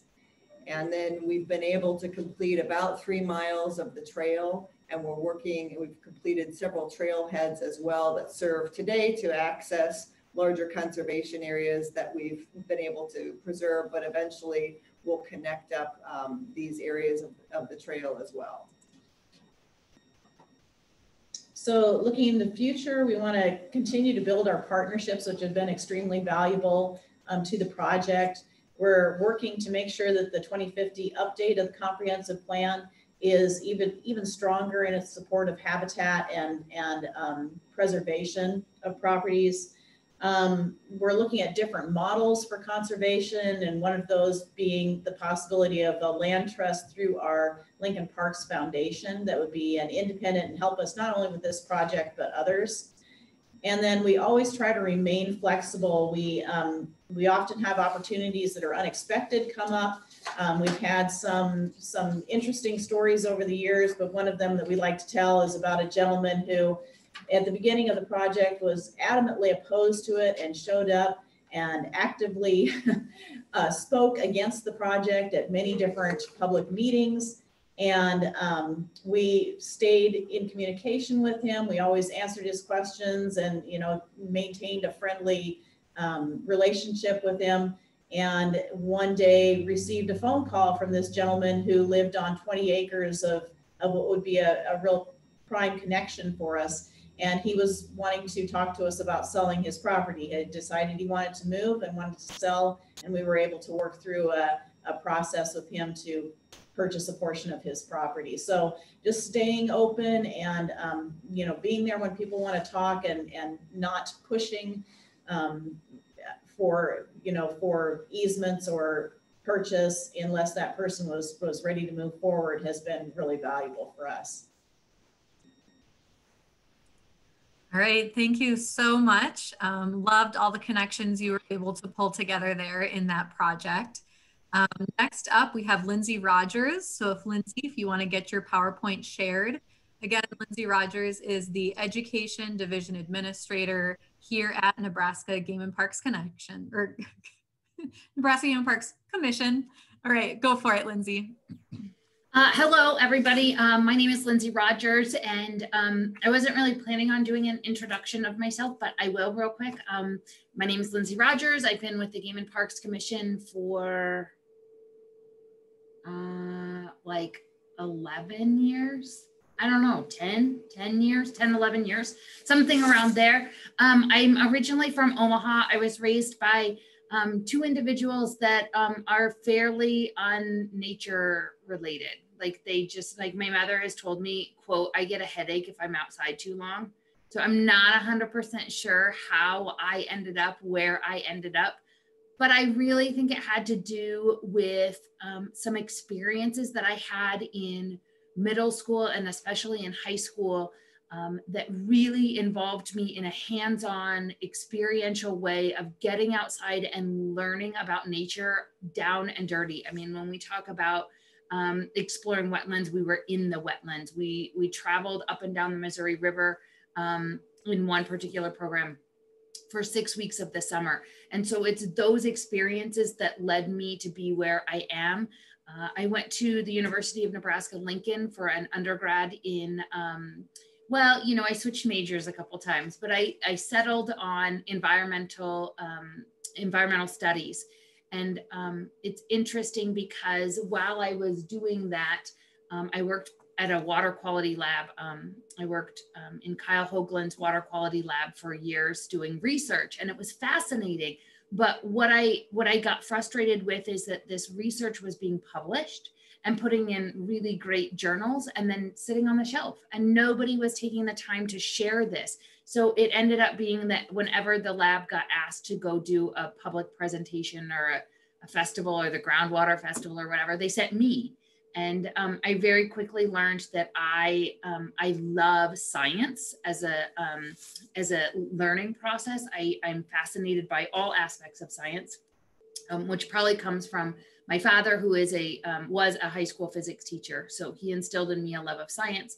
And so that led me to think, well, gosh, I love science and I like sharing that passion with everybody else. And so I went on to get a master's in education, and that has led me on the journey to where I am today.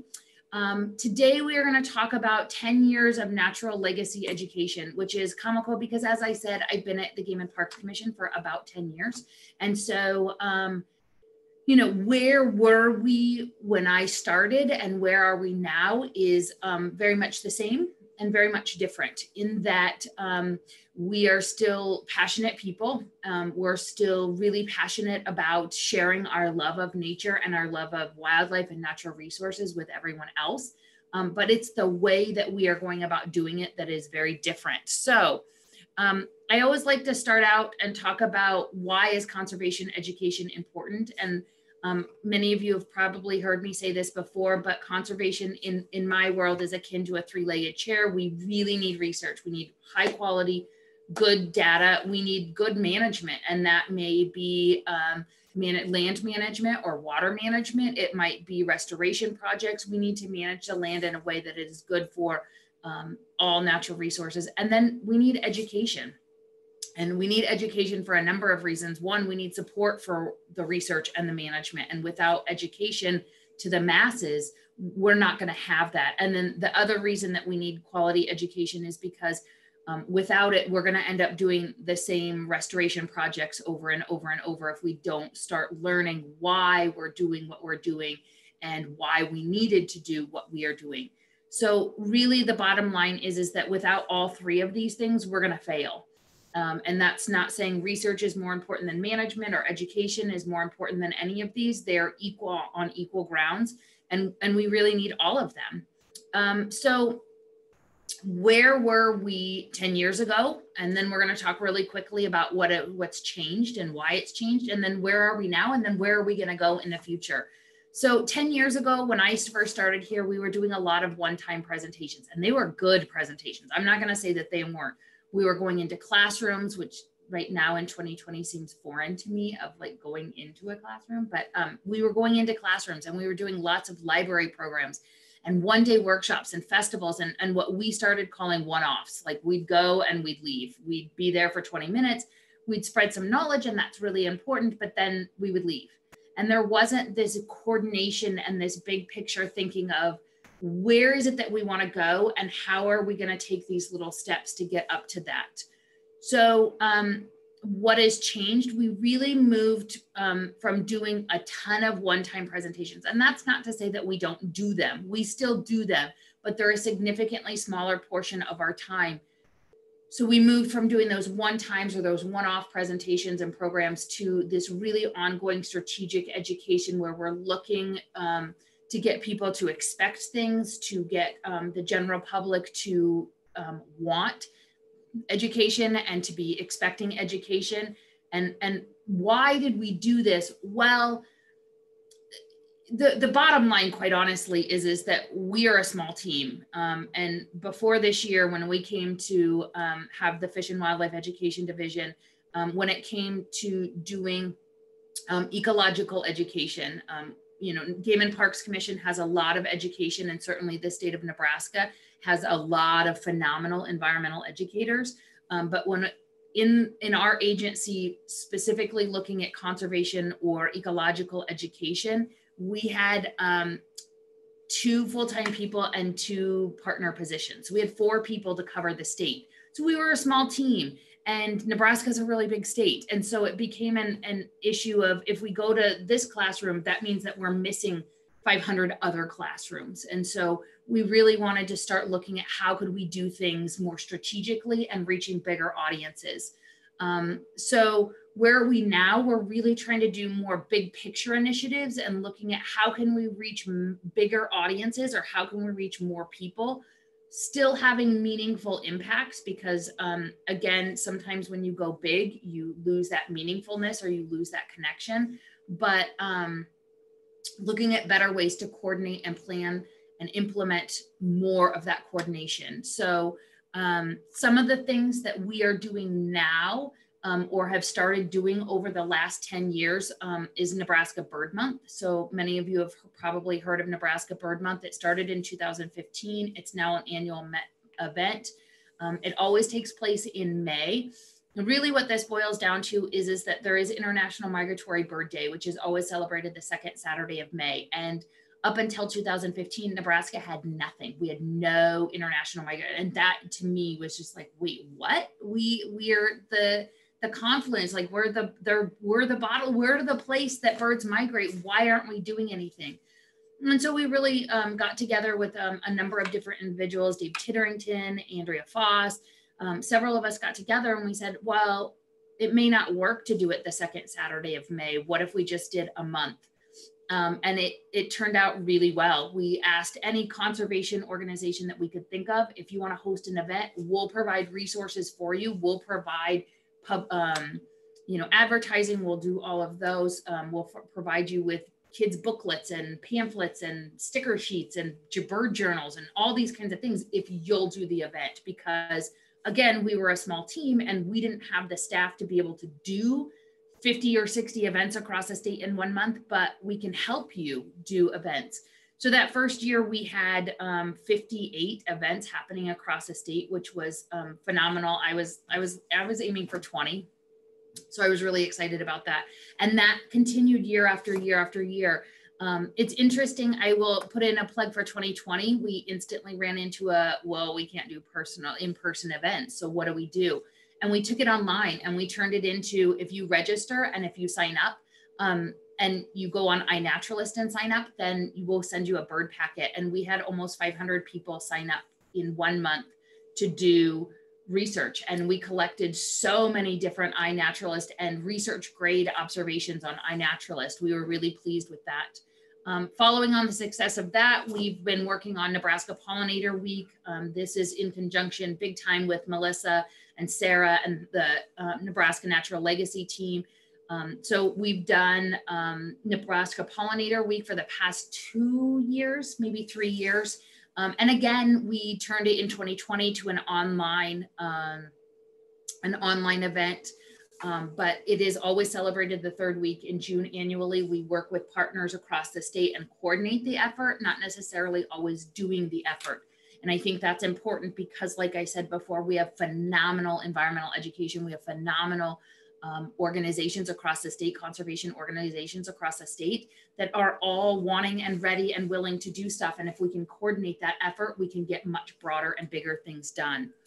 We got about 30 seconds, Lindsay. What? You didn't give me a 2-minute warning. I wasn't able to pop in. We got about 30 seconds. All right, fair.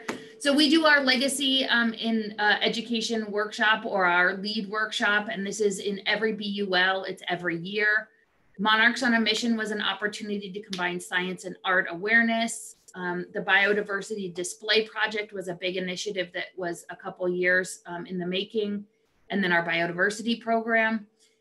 I think that the most important thing that I want to get across is we're not done. We are just getting warmed up as far as what we want to do. And the next big thing that we are looking at is ensuring all Nebraskans are educated about Nebraska's natural legacy. So expanding our outreach to some of our underserved audience, continuing to coordinate those efforts and expand education initiatives. What questions? Any questions? All right, great. I haven't seen any come in specifically. Okay. We will probably do a Q&A at the end. So we have 2 more presentations and then we'll have an open Q&A. Sounds great. We have Gerald Mestl. Gerald, if you want to try to get your PowerPoint up that you want to share, Again, he is the retired Missouri River Program Manager for Nebraska Game and Parks Commission. So we'll hand it over to you. Are we good to go? Yep, PowerPoint is up, looks good. Okay. My bio, the only thing on here that's really important is I'm retired. I'm still a fisheries biologist and I'm still working on restoring the Missouri River. Quick background for all the new people we have here today on the Missouri River. It was channelized for navigation and dammed for navigation, flood protection, and hydropower. Because of those changes, we lost a tremendous amount, over 500,000 acres of habitat. The natural hydrograph's been disrupted. Where we used to have a huge sediment load, that's gone. All that habitat supported a lot of fish and wildlife, that's gone. A lot of recreational opportunities disappeared at the same time. We've ended up with federal and state endangered species, and fish and wildlife are continuing to decline ever since these changes were made. So where were we a decade ago? We had a great habitat restoration program. We had authorization from Congress to restore over 166,000 acres on the Missouri River. We're doing neat stuff like the new side channel at Hamburg and Lower Hamburg. We were working in a lot of places, over 70 projects on the landscape, diversity of habitats, side channels, backwaters, wetlands. One of the biggest ones was just trying to widen the river back out again after it was narrowed for channelization. In 2000, 2003, we had a biological opinion from the U.S. Fish and Wildlife Service telling the Corps of Engineers the way they were operating the river was endangering least tern, piping plover, and pallid sturgeon. Huge influx of money and talent, engineers and biologists and planners. Habitat restoration targeted at these three species. But what was really cool from our standpoint was this basin-wide monitoring program, which we've been looking for years. So we were sampling across the basin using standard methods and approaches, and that you'll see where that's led. And then kind of finally, prior to this last decade, in 2007, Congress authorized this huge basin-wide study to look on how to mitigate the habitat that we lost, how to recover our federally listed species, and then how to restore the ecosystem to prevent further declines. In that same bill, they created basically a citizen advisory committee for the Missouri River Basin. What's really cool about that big study is if you compare it to the goals of the Natural Legacy Project, they're nearly identical. And so we're working, along the same lines exactly as what was guidance from the Legacy Project. So a decade ago, we had experimental releases on the Missouri River. We had that big study going on, restoring tens and tens of thousands of acres of habitats, our big monitoring program. All that habitat restoration was leading to a lot of new recreational activities. So a decade ago, it looked like we were making some really good progress. So this last decade, things haven't looked so good. We lost our experimental flow releases in a lawsuit. The Missouri Congressional Delegation defunded our basin-wide study. Then Corps lawyers got involved and they decided that the Corps was really directed to work on endangered species. And so we lost the multi-species component of everything we were doing. So our monitoring program has really focused just on pallid sturgeon and the birds. Our habitat restoration program went from this diverse, all kinds of habitats being restored to just some very specific habitats for pallid sturgeon and birds. And with the loss of the habitat program, new recreational opportunities are no longer appearing. Mr. Rick, which also came about as an advisory committee to help restoration, has really turned out to be more of a hindrance than a help.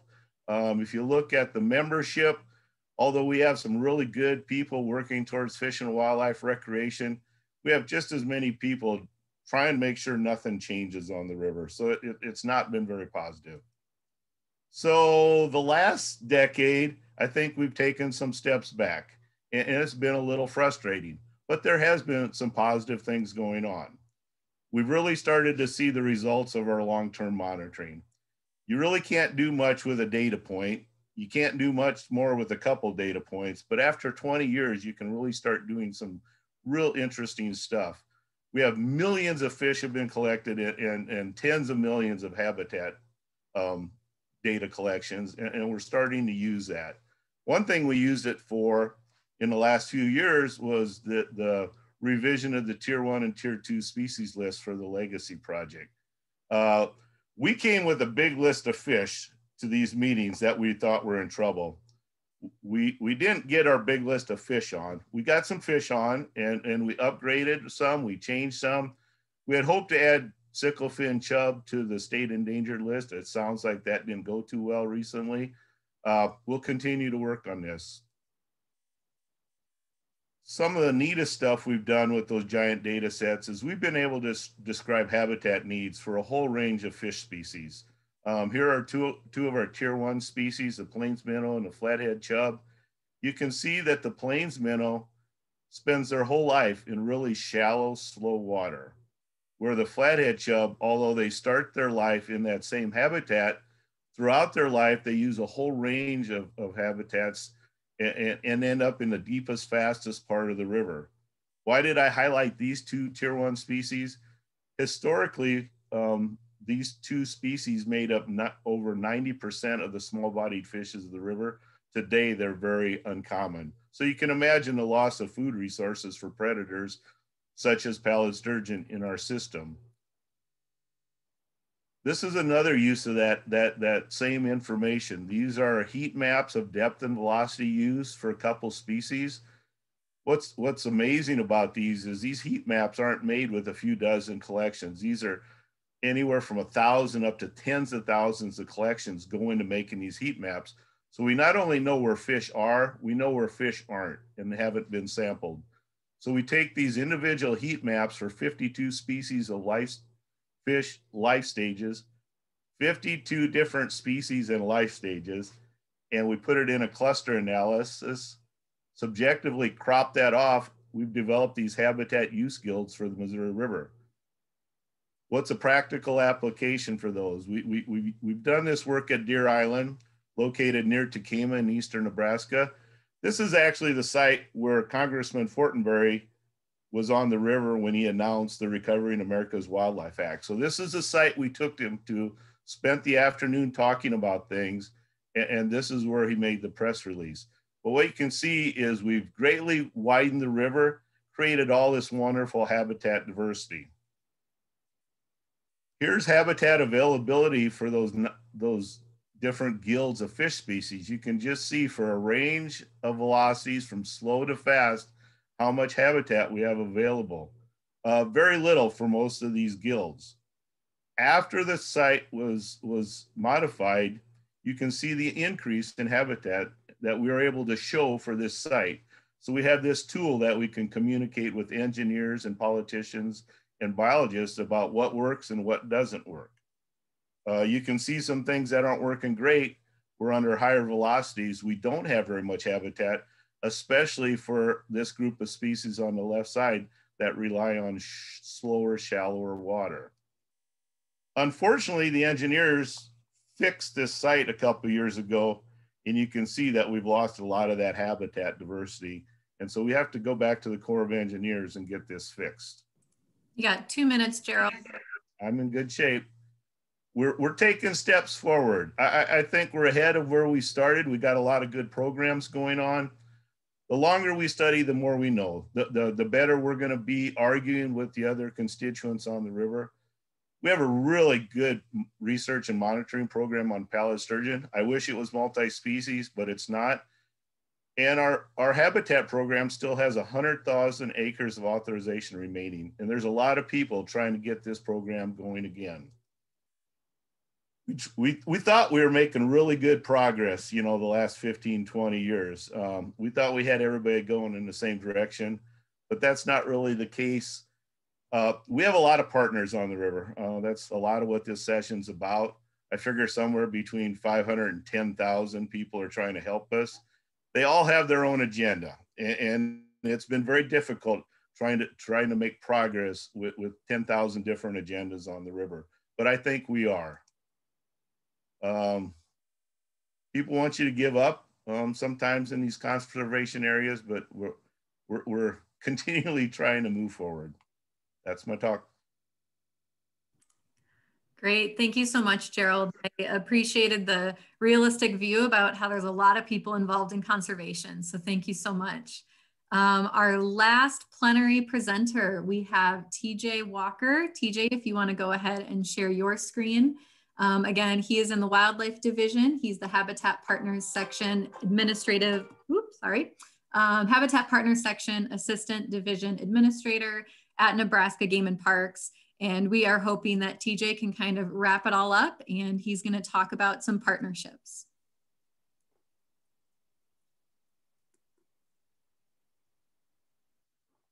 All right, we can see it, but you are muted right now, TJ.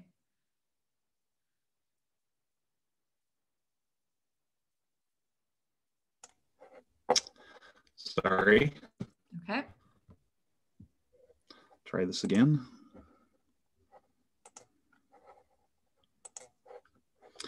All right, so thanks again. I'm TJ Walker. I'm Assistant Division Administrator of the Habitat Partners section with the Game and Parks Commission.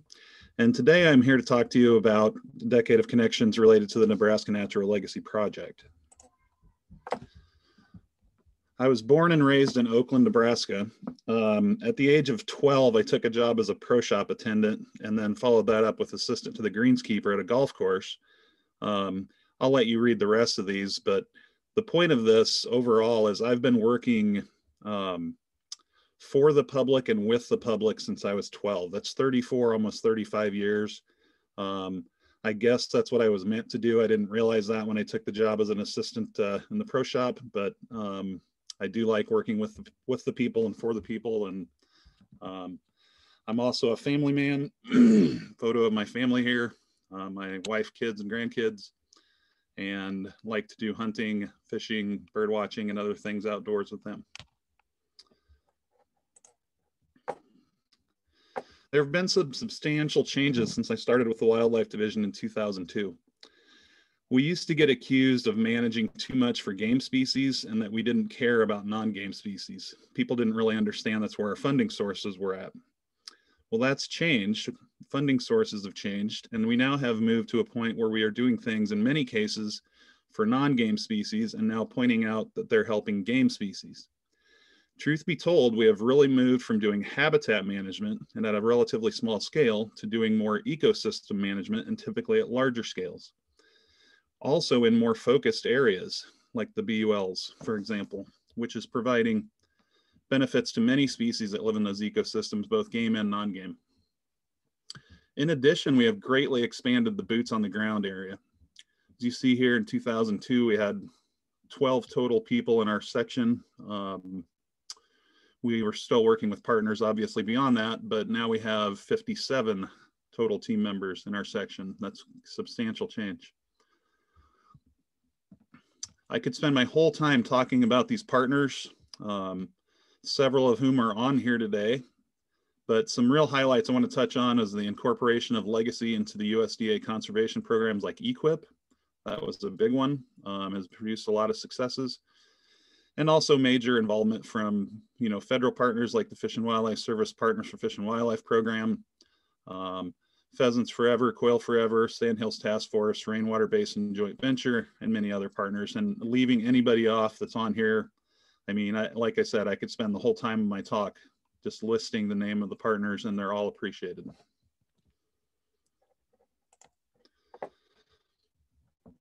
So why partnerships? We can all do things on our own, of course, but there are a lot of reasons to do things through partnerships. Bottom line is that we can be more efficient and effective and with greater impacts on the species and the ecosystems when working together. Just as an example, I want to kind of go through how partnerships come together and how they can be more effective. In the Les Canyons BUL, I was working out in North Platte at the time when those things were kind of coming together. The landowners there figured out they had a problem with the cedar trees and with their rangeland conditions. And initially, TNC came into the picture and started working with them and encouraged them to form the Les Canyons Rangeland Alliance, which they did. And that was a huge step, and it's really the basis for the success out there.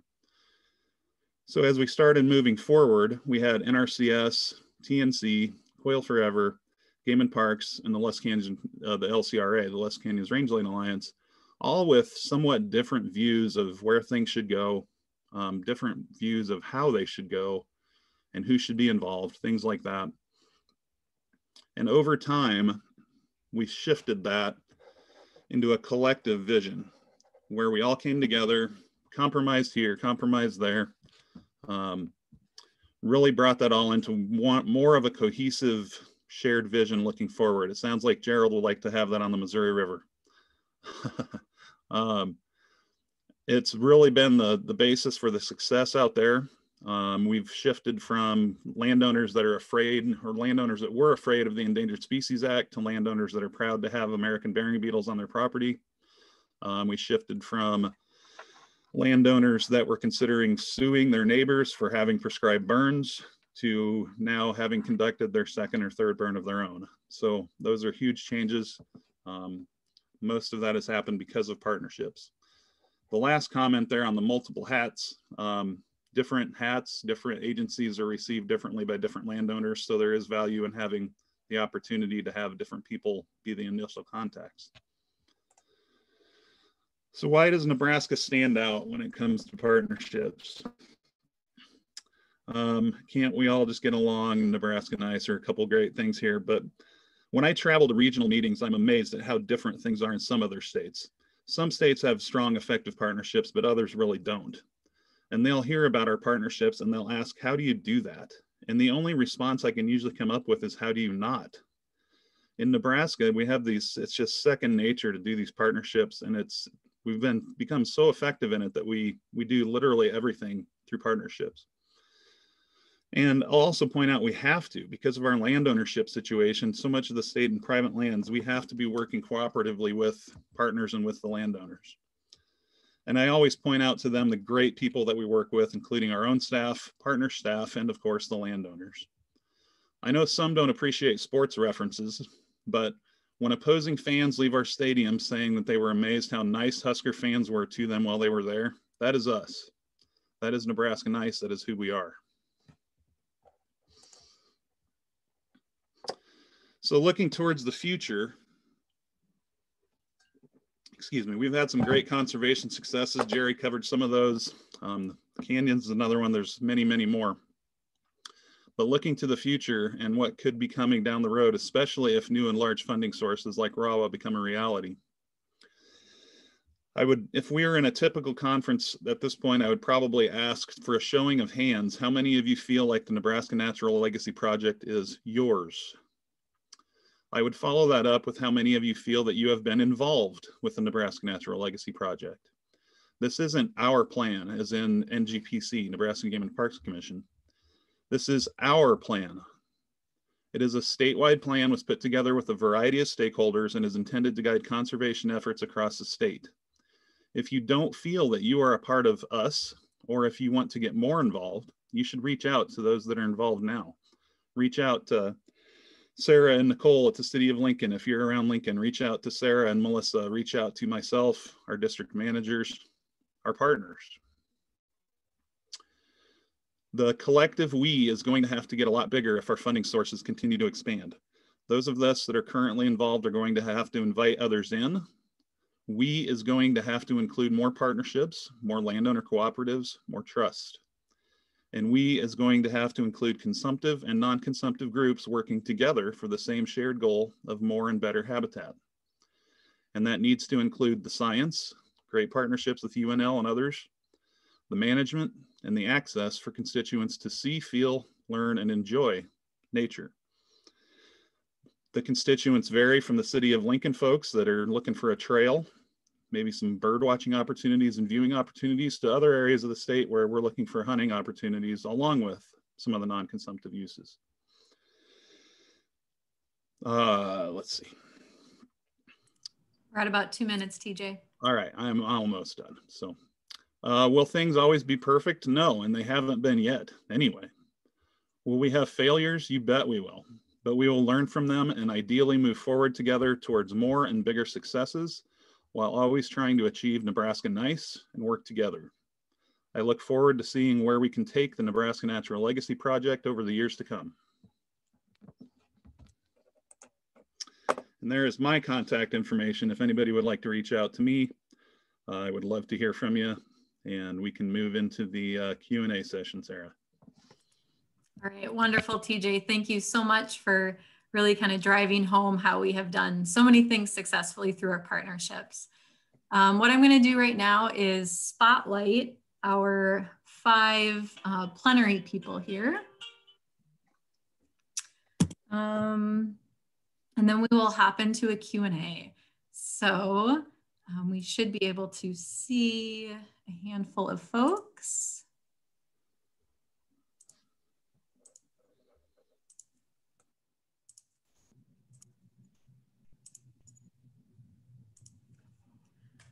All right, so there are our plenary speakers. They will be up on screen. If you guys have any questions for these plenary speakers, whether it be specific to one person or any broad questions, feel free to type those into the chat. But we're gonna kick off with sort of a broad question just to all of our plenary presenters. What have you learned in particular about long-term conservation? Has there been one key concept that is required for long-term, large-scale conservation efforts? And anyone on our panel, feel free to speak up. Well, one thing I've talked about this, but I think is the connection of the biologist to the landscape. Knowing the landowners, trusted like by the landowners, and it works best when our biologists are there for a long time. And if we're always changing biologists, I think it is a little tougher. I'll agree with that, and I'll add, utilization of sound science, finding ways to continue to contribute to that science, and also, using information that we can gain through that science, and using that to help guide our management, and just always looking for capitalizing on opportunities funding wise. I should have mentioned Nebraska Environmental Trust as one of the partners there. They've been huge part of the success of Legacy, and that funding source is always an important part of that as well. For us, I would say one big lesson is kind of the value of patience. I think Sara alluded to that with her story. We've had that experience now with actually multiple landowners, and then trying to just really do the legwork to be well positioned, both in terms of funding and I guess the foundation for the project. So when an opportunity does arise, you're ready to take advantage of it at that time. Yeah, the message from the Missouri is that you're not always making progress. There's times where political climate or conditions just set you back a little ways, and you just have to be resilient. Keep gathering the data, as TJ and Gerry said, and build on that. Yeah, this is, can you hear me? Yeah, we can. Is that you, Director Douglas? Oh, a couple of things. One is, I think we've learned a lot about the importance of planning in large-scale conservation. I have a favorite saying that if you don't have a plan, then somebody else has one for you. And but another thing is communication and outreach as it regards large-scale conservation. And one thing in particular there is as you look towards all the different people who care or might care about what you're doing, both positively or negatively, then you need to plan to communicate and reach out to those people and those interest groups. But realize that not all of them will have the same timeline for accepting your message. So you may have to start earlier with some constituencies, but it's going to take some time to build that trust, to build that rapport, if you will.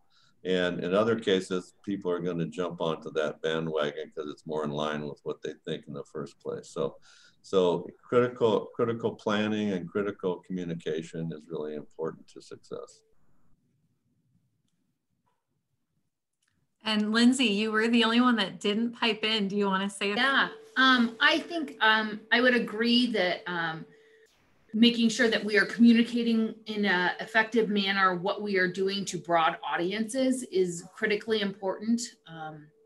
Not only because what we're doing is really awesome, but also because we need that support to be able to continue to do what we are doing. And then the other lesson that I think is critically important is that we can't do this alone. And so remembering that there are other conservation organizations across our state and our region and our nation that are ready to work together to get things done. But we also need landowners, and we need urbanites and rural individuals. We need everyone to be participating in conservation to be able to get meaningful things done. All right, wonderful. Great to hear from you all. Another one, and we don't necessarily have to hear from everybody, but if you want to share, plenary presenters, what was your first win that made you feel confident that you or the project you were a part of was going in the right direction, or that you were doing the right thing? Well, I'll start out with, we've done a lot of work, oak woodland work at Indian Cave State Park, and we kind of always took the methods that we were seeing done farther east from Lake Missouri with our burning and thinning. But then people from the eastern part of the country kind of started wanting to come to Indian Cave. They had heard about it and wanted to see what we were doing. So we'd have these field tours with biologists from North Carolina showed up. So I thought, this is a change. So I think it was when others were interested in what we were doing was a lesson for me.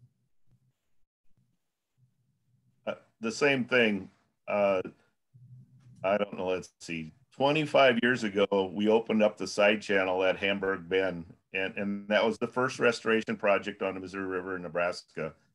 I've given tours of that site for the last 25 years to thousands and thousands of people. Most of the staff at Game and Parks hopefully have had a chance to see it, but multiple conferences. I've taken trainings, groups from the Corps of Engineers and the Nature Conservancy, and it just told me that we were probably on the right path, that what we were doing, you know, was going in the right direction. Just the interest that we got from across the country for people that got to see that site. I could add a couple quickly. One of them from back when we started the Les Canyon stuff, we were running American bearing beetle traps in the right-of-ways and the road ditches. And a landowner pulled up, stopped beside us, and started complaining about us trapping next to his property, and asked us to move the trap from the location because he didn't want the American bearing beetles to be found there. And then I made the comment, well, because of this species, we have funding for cedar removal. And the landowner goes, what's that now?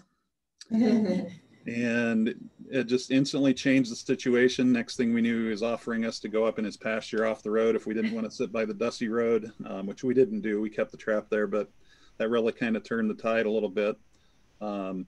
Another one that I would say is when I would say it was probably 5-6 years into the Nebraska Natural Legacy Project. Other states actually started contacting me as a district manager, asking us how to pull together partnerships and things like that. And when you start hitting that national map, people from coast to coast contacting you, asking you advice on partnerships, that's a pretty good indicator that, you know, success is coming along. Yeah, that's great. Thank you so much. Another question, and then we'll get to maybe a few coming into the chat. How has your effort increased access for different user groups, or what is still needed to increase that connection to the resource for our different constituents? I can kind of jump in for the Prairie Corridor. I think, you know, it's obvious we had sort of a number of different user groups that we're reaching out to. And certainly I think the trail element to this project increases maybe the, I don't know if you want to say the urgency or as we look at connectivity for the corridor, when you have a trail element, it's fantastic because it brings people out into the project and into the resource to appreciate it and understand it. But also the trail, without that connectivity, you know, you don't have a way for people to really experience it in a continuous way. So that's adding another, I think, level of complexity for us moving forward, and just even with respect to getting around natural barriers and doing so in a way that's gentle on the landscape, but also barriers like the railroad and other jurisdictions that we have to work with. So that's probably one of our bigger challenges. Yeah. I can, from a standpoint, I can answer, you know, from a diverse audience. You know, for years, right about when I started, there was a new curriculum guide that came out called Growing Up Wild. And so we have been talking with early childhood educators for 10 years. And that sounds like not your typical audience. They don't know a lot of science, to be brutally honest. They oftentimes are apprehensive to get outside. It sounds like not your low-hanging fruit, not your easy audience, but actually, they know they need to get outside and they know they need to get kids outside. They just aren't sure of how to do it all the time. And so it really became a fun audience to work with because their passion and their excitement is there and they're excited to do it. They just needed a little help and a little bit of support to be able to do it.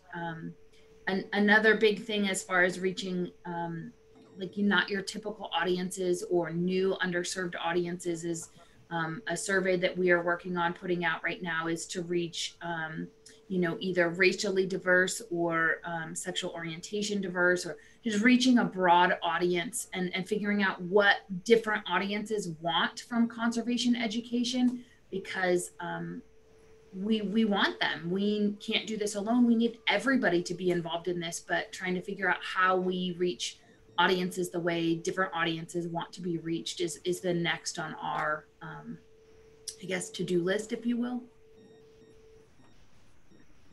Lindsay, what's my favorite quote? You remember Baba Diem? Oh, right. Right. I'll paraphrase. In the end, people will help protect what they, protect what they love. How's it go? Anyway, it basically says people have to be educated about what's, the stuff around them before they'll love it. And then if they love it, they'll help conserve it. So, right. First, we got to get them outside. We have to get this generation and all of our constituents outside, just looking, just so the access component, whether it's, again, the City of Lincoln area trails, hunting access out in the Les Canyons or the Pine Ridge, we have to get those opportunities out there for people to love these things and learn about them and love them, and then help educate them, help vote, in ways that will help get us to a point where these big funding sources can come through, things like that. Yeah. I think that, if you look back to the presentations of this morning, and think about the fact that, it's a three-legged stool where the importance of education, management, research is important. Where you look at the landscapes that were identified across the state, and you look at the vast partnerships that exist to move things forward, there's a place where almost anyone can engage with the legacy project. Whether you're a landowner and you're in need of assistance, whether you're an educator, whether you're a citizen who cares about the landscape or the wildlife, whether you're another partner, whether you're a decision maker. For example, the Environmental Trust has used BULs as a guideline for additional points sometimes. NRCS has put forward additional dollars from time to time for activity in a BUL. There's just an invitation and a place and a culture for almost anyone to engage with the legacy project. As far as user groups, I'll use Indian Cave as an example. mushroom hunters and deer hunters, the woods were getting so thick with trees and so much down timber, it was kind of inhibiting their activities. And some of the neighbors who own woods mainly for deer hunting, or that's their primary recreation, were seeing what we're doing. And they thought, I should do this to improve my deer hunting and deer populations. So their motives might be different, but we're getting the same biodiversity benefits to birds, plants by them thinning and burning, which they are starting to do now.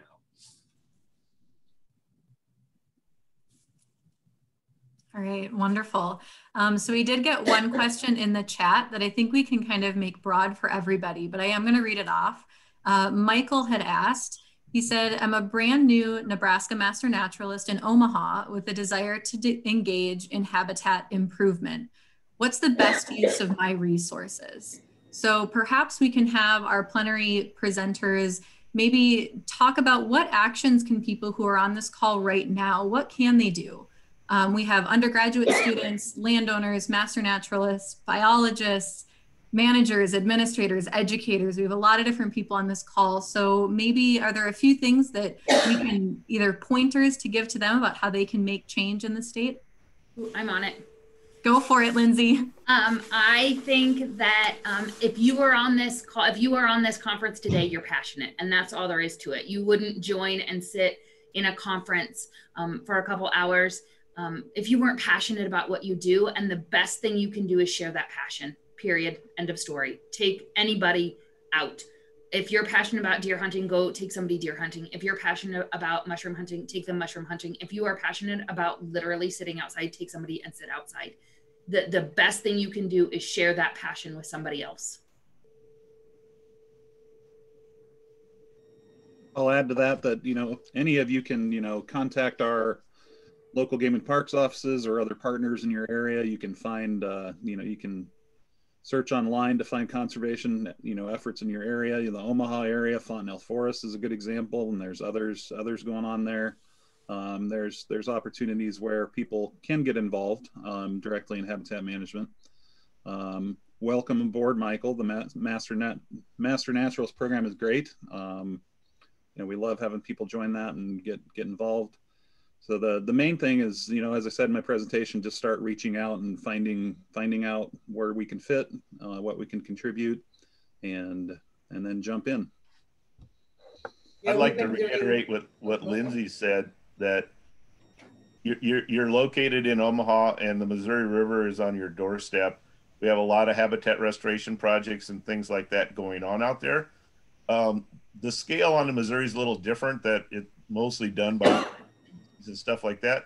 We need that third leg of that stool, that education on the Missouri River. Get people out there, show them the river, explore the river, become familiar with it, lose their fear factor over it. That, you know, so that's an example on the Missouri River. We're just getting people out and playing in the water, walking on the bank lines, things like that would be a huge contribution to our overall program. And I was going to say, we do a lot of work reaching out to Nebraska master naturalists for the Prairie Corridor project. We just had a recent prairie violet planting to help support the regal fritillary habitat at Pioneers Park Nature Center.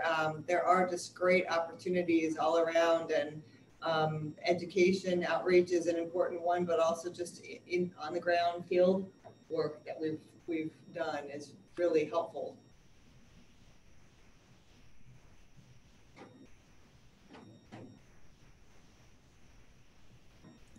Go for it, Gerry.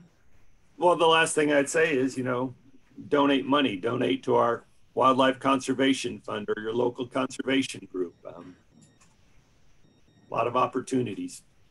Buy a hunt license, habitat stamps. All right, and as we are getting closer, looks like we have about 4 minutes left of our plenary.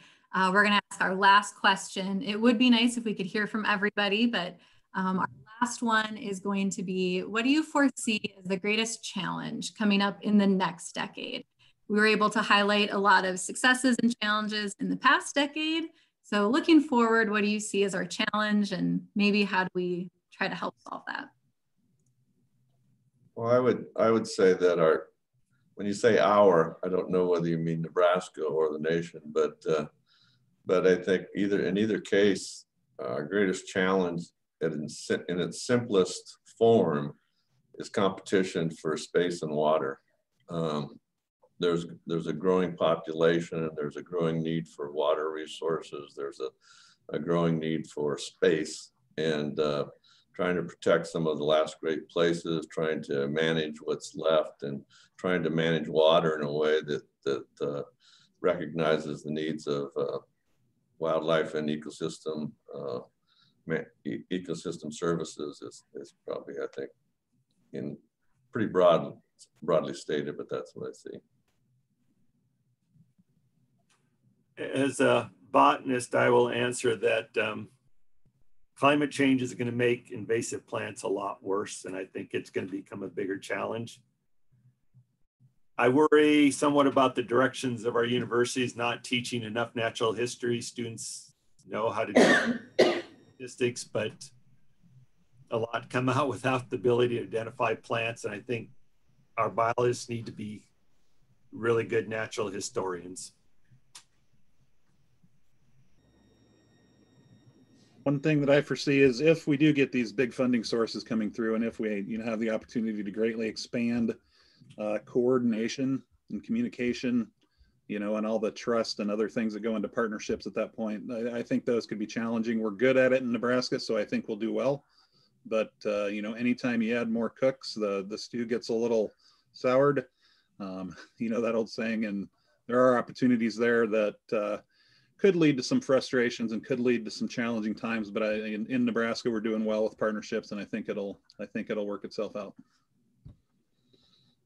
I'd like to just add on that on the Missouri, we're challenged, like I pointed out, with so many partners.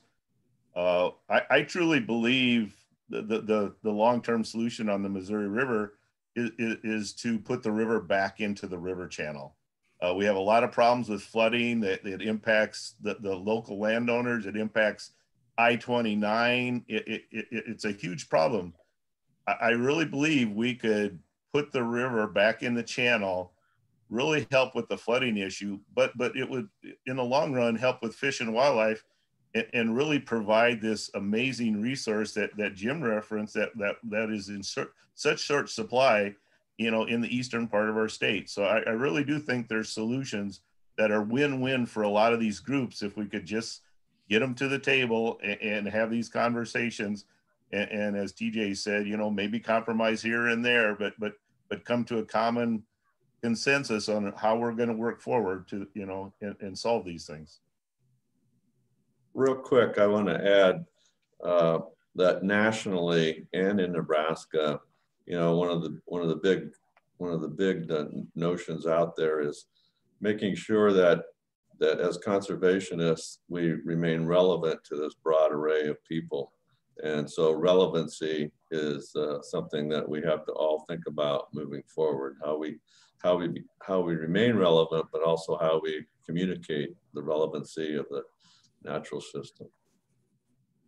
And I think from our perspective, being in the urban area, the growing urban area of Lincoln, looking out to the next 10-year horizon for the new comprehensive plan, how can we both, sort of integrate these natural areas and be respectful of them as the community grows, but also as we look to, we're working on a climate resiliency plan, how can we help people understand that the natural environment on natural habitat is part of that, and we have this interdependence where if we help protect those areas, they will help to protect us, so that they're relevant even just from a strictly human perspective.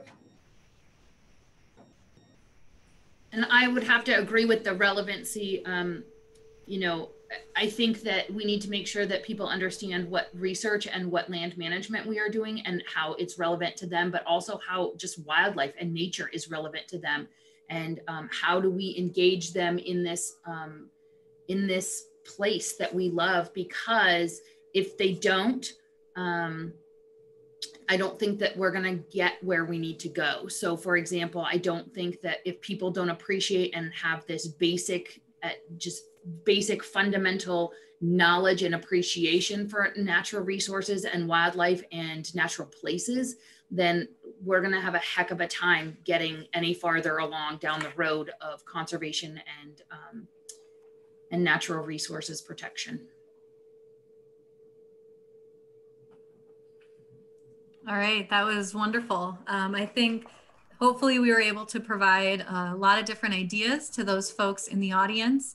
You were able to find kind of where you fit into the Legacy Project, make some different connections, learn about a handful of these different projects that have really been quite successful or that we've learned a lot about in the last few years.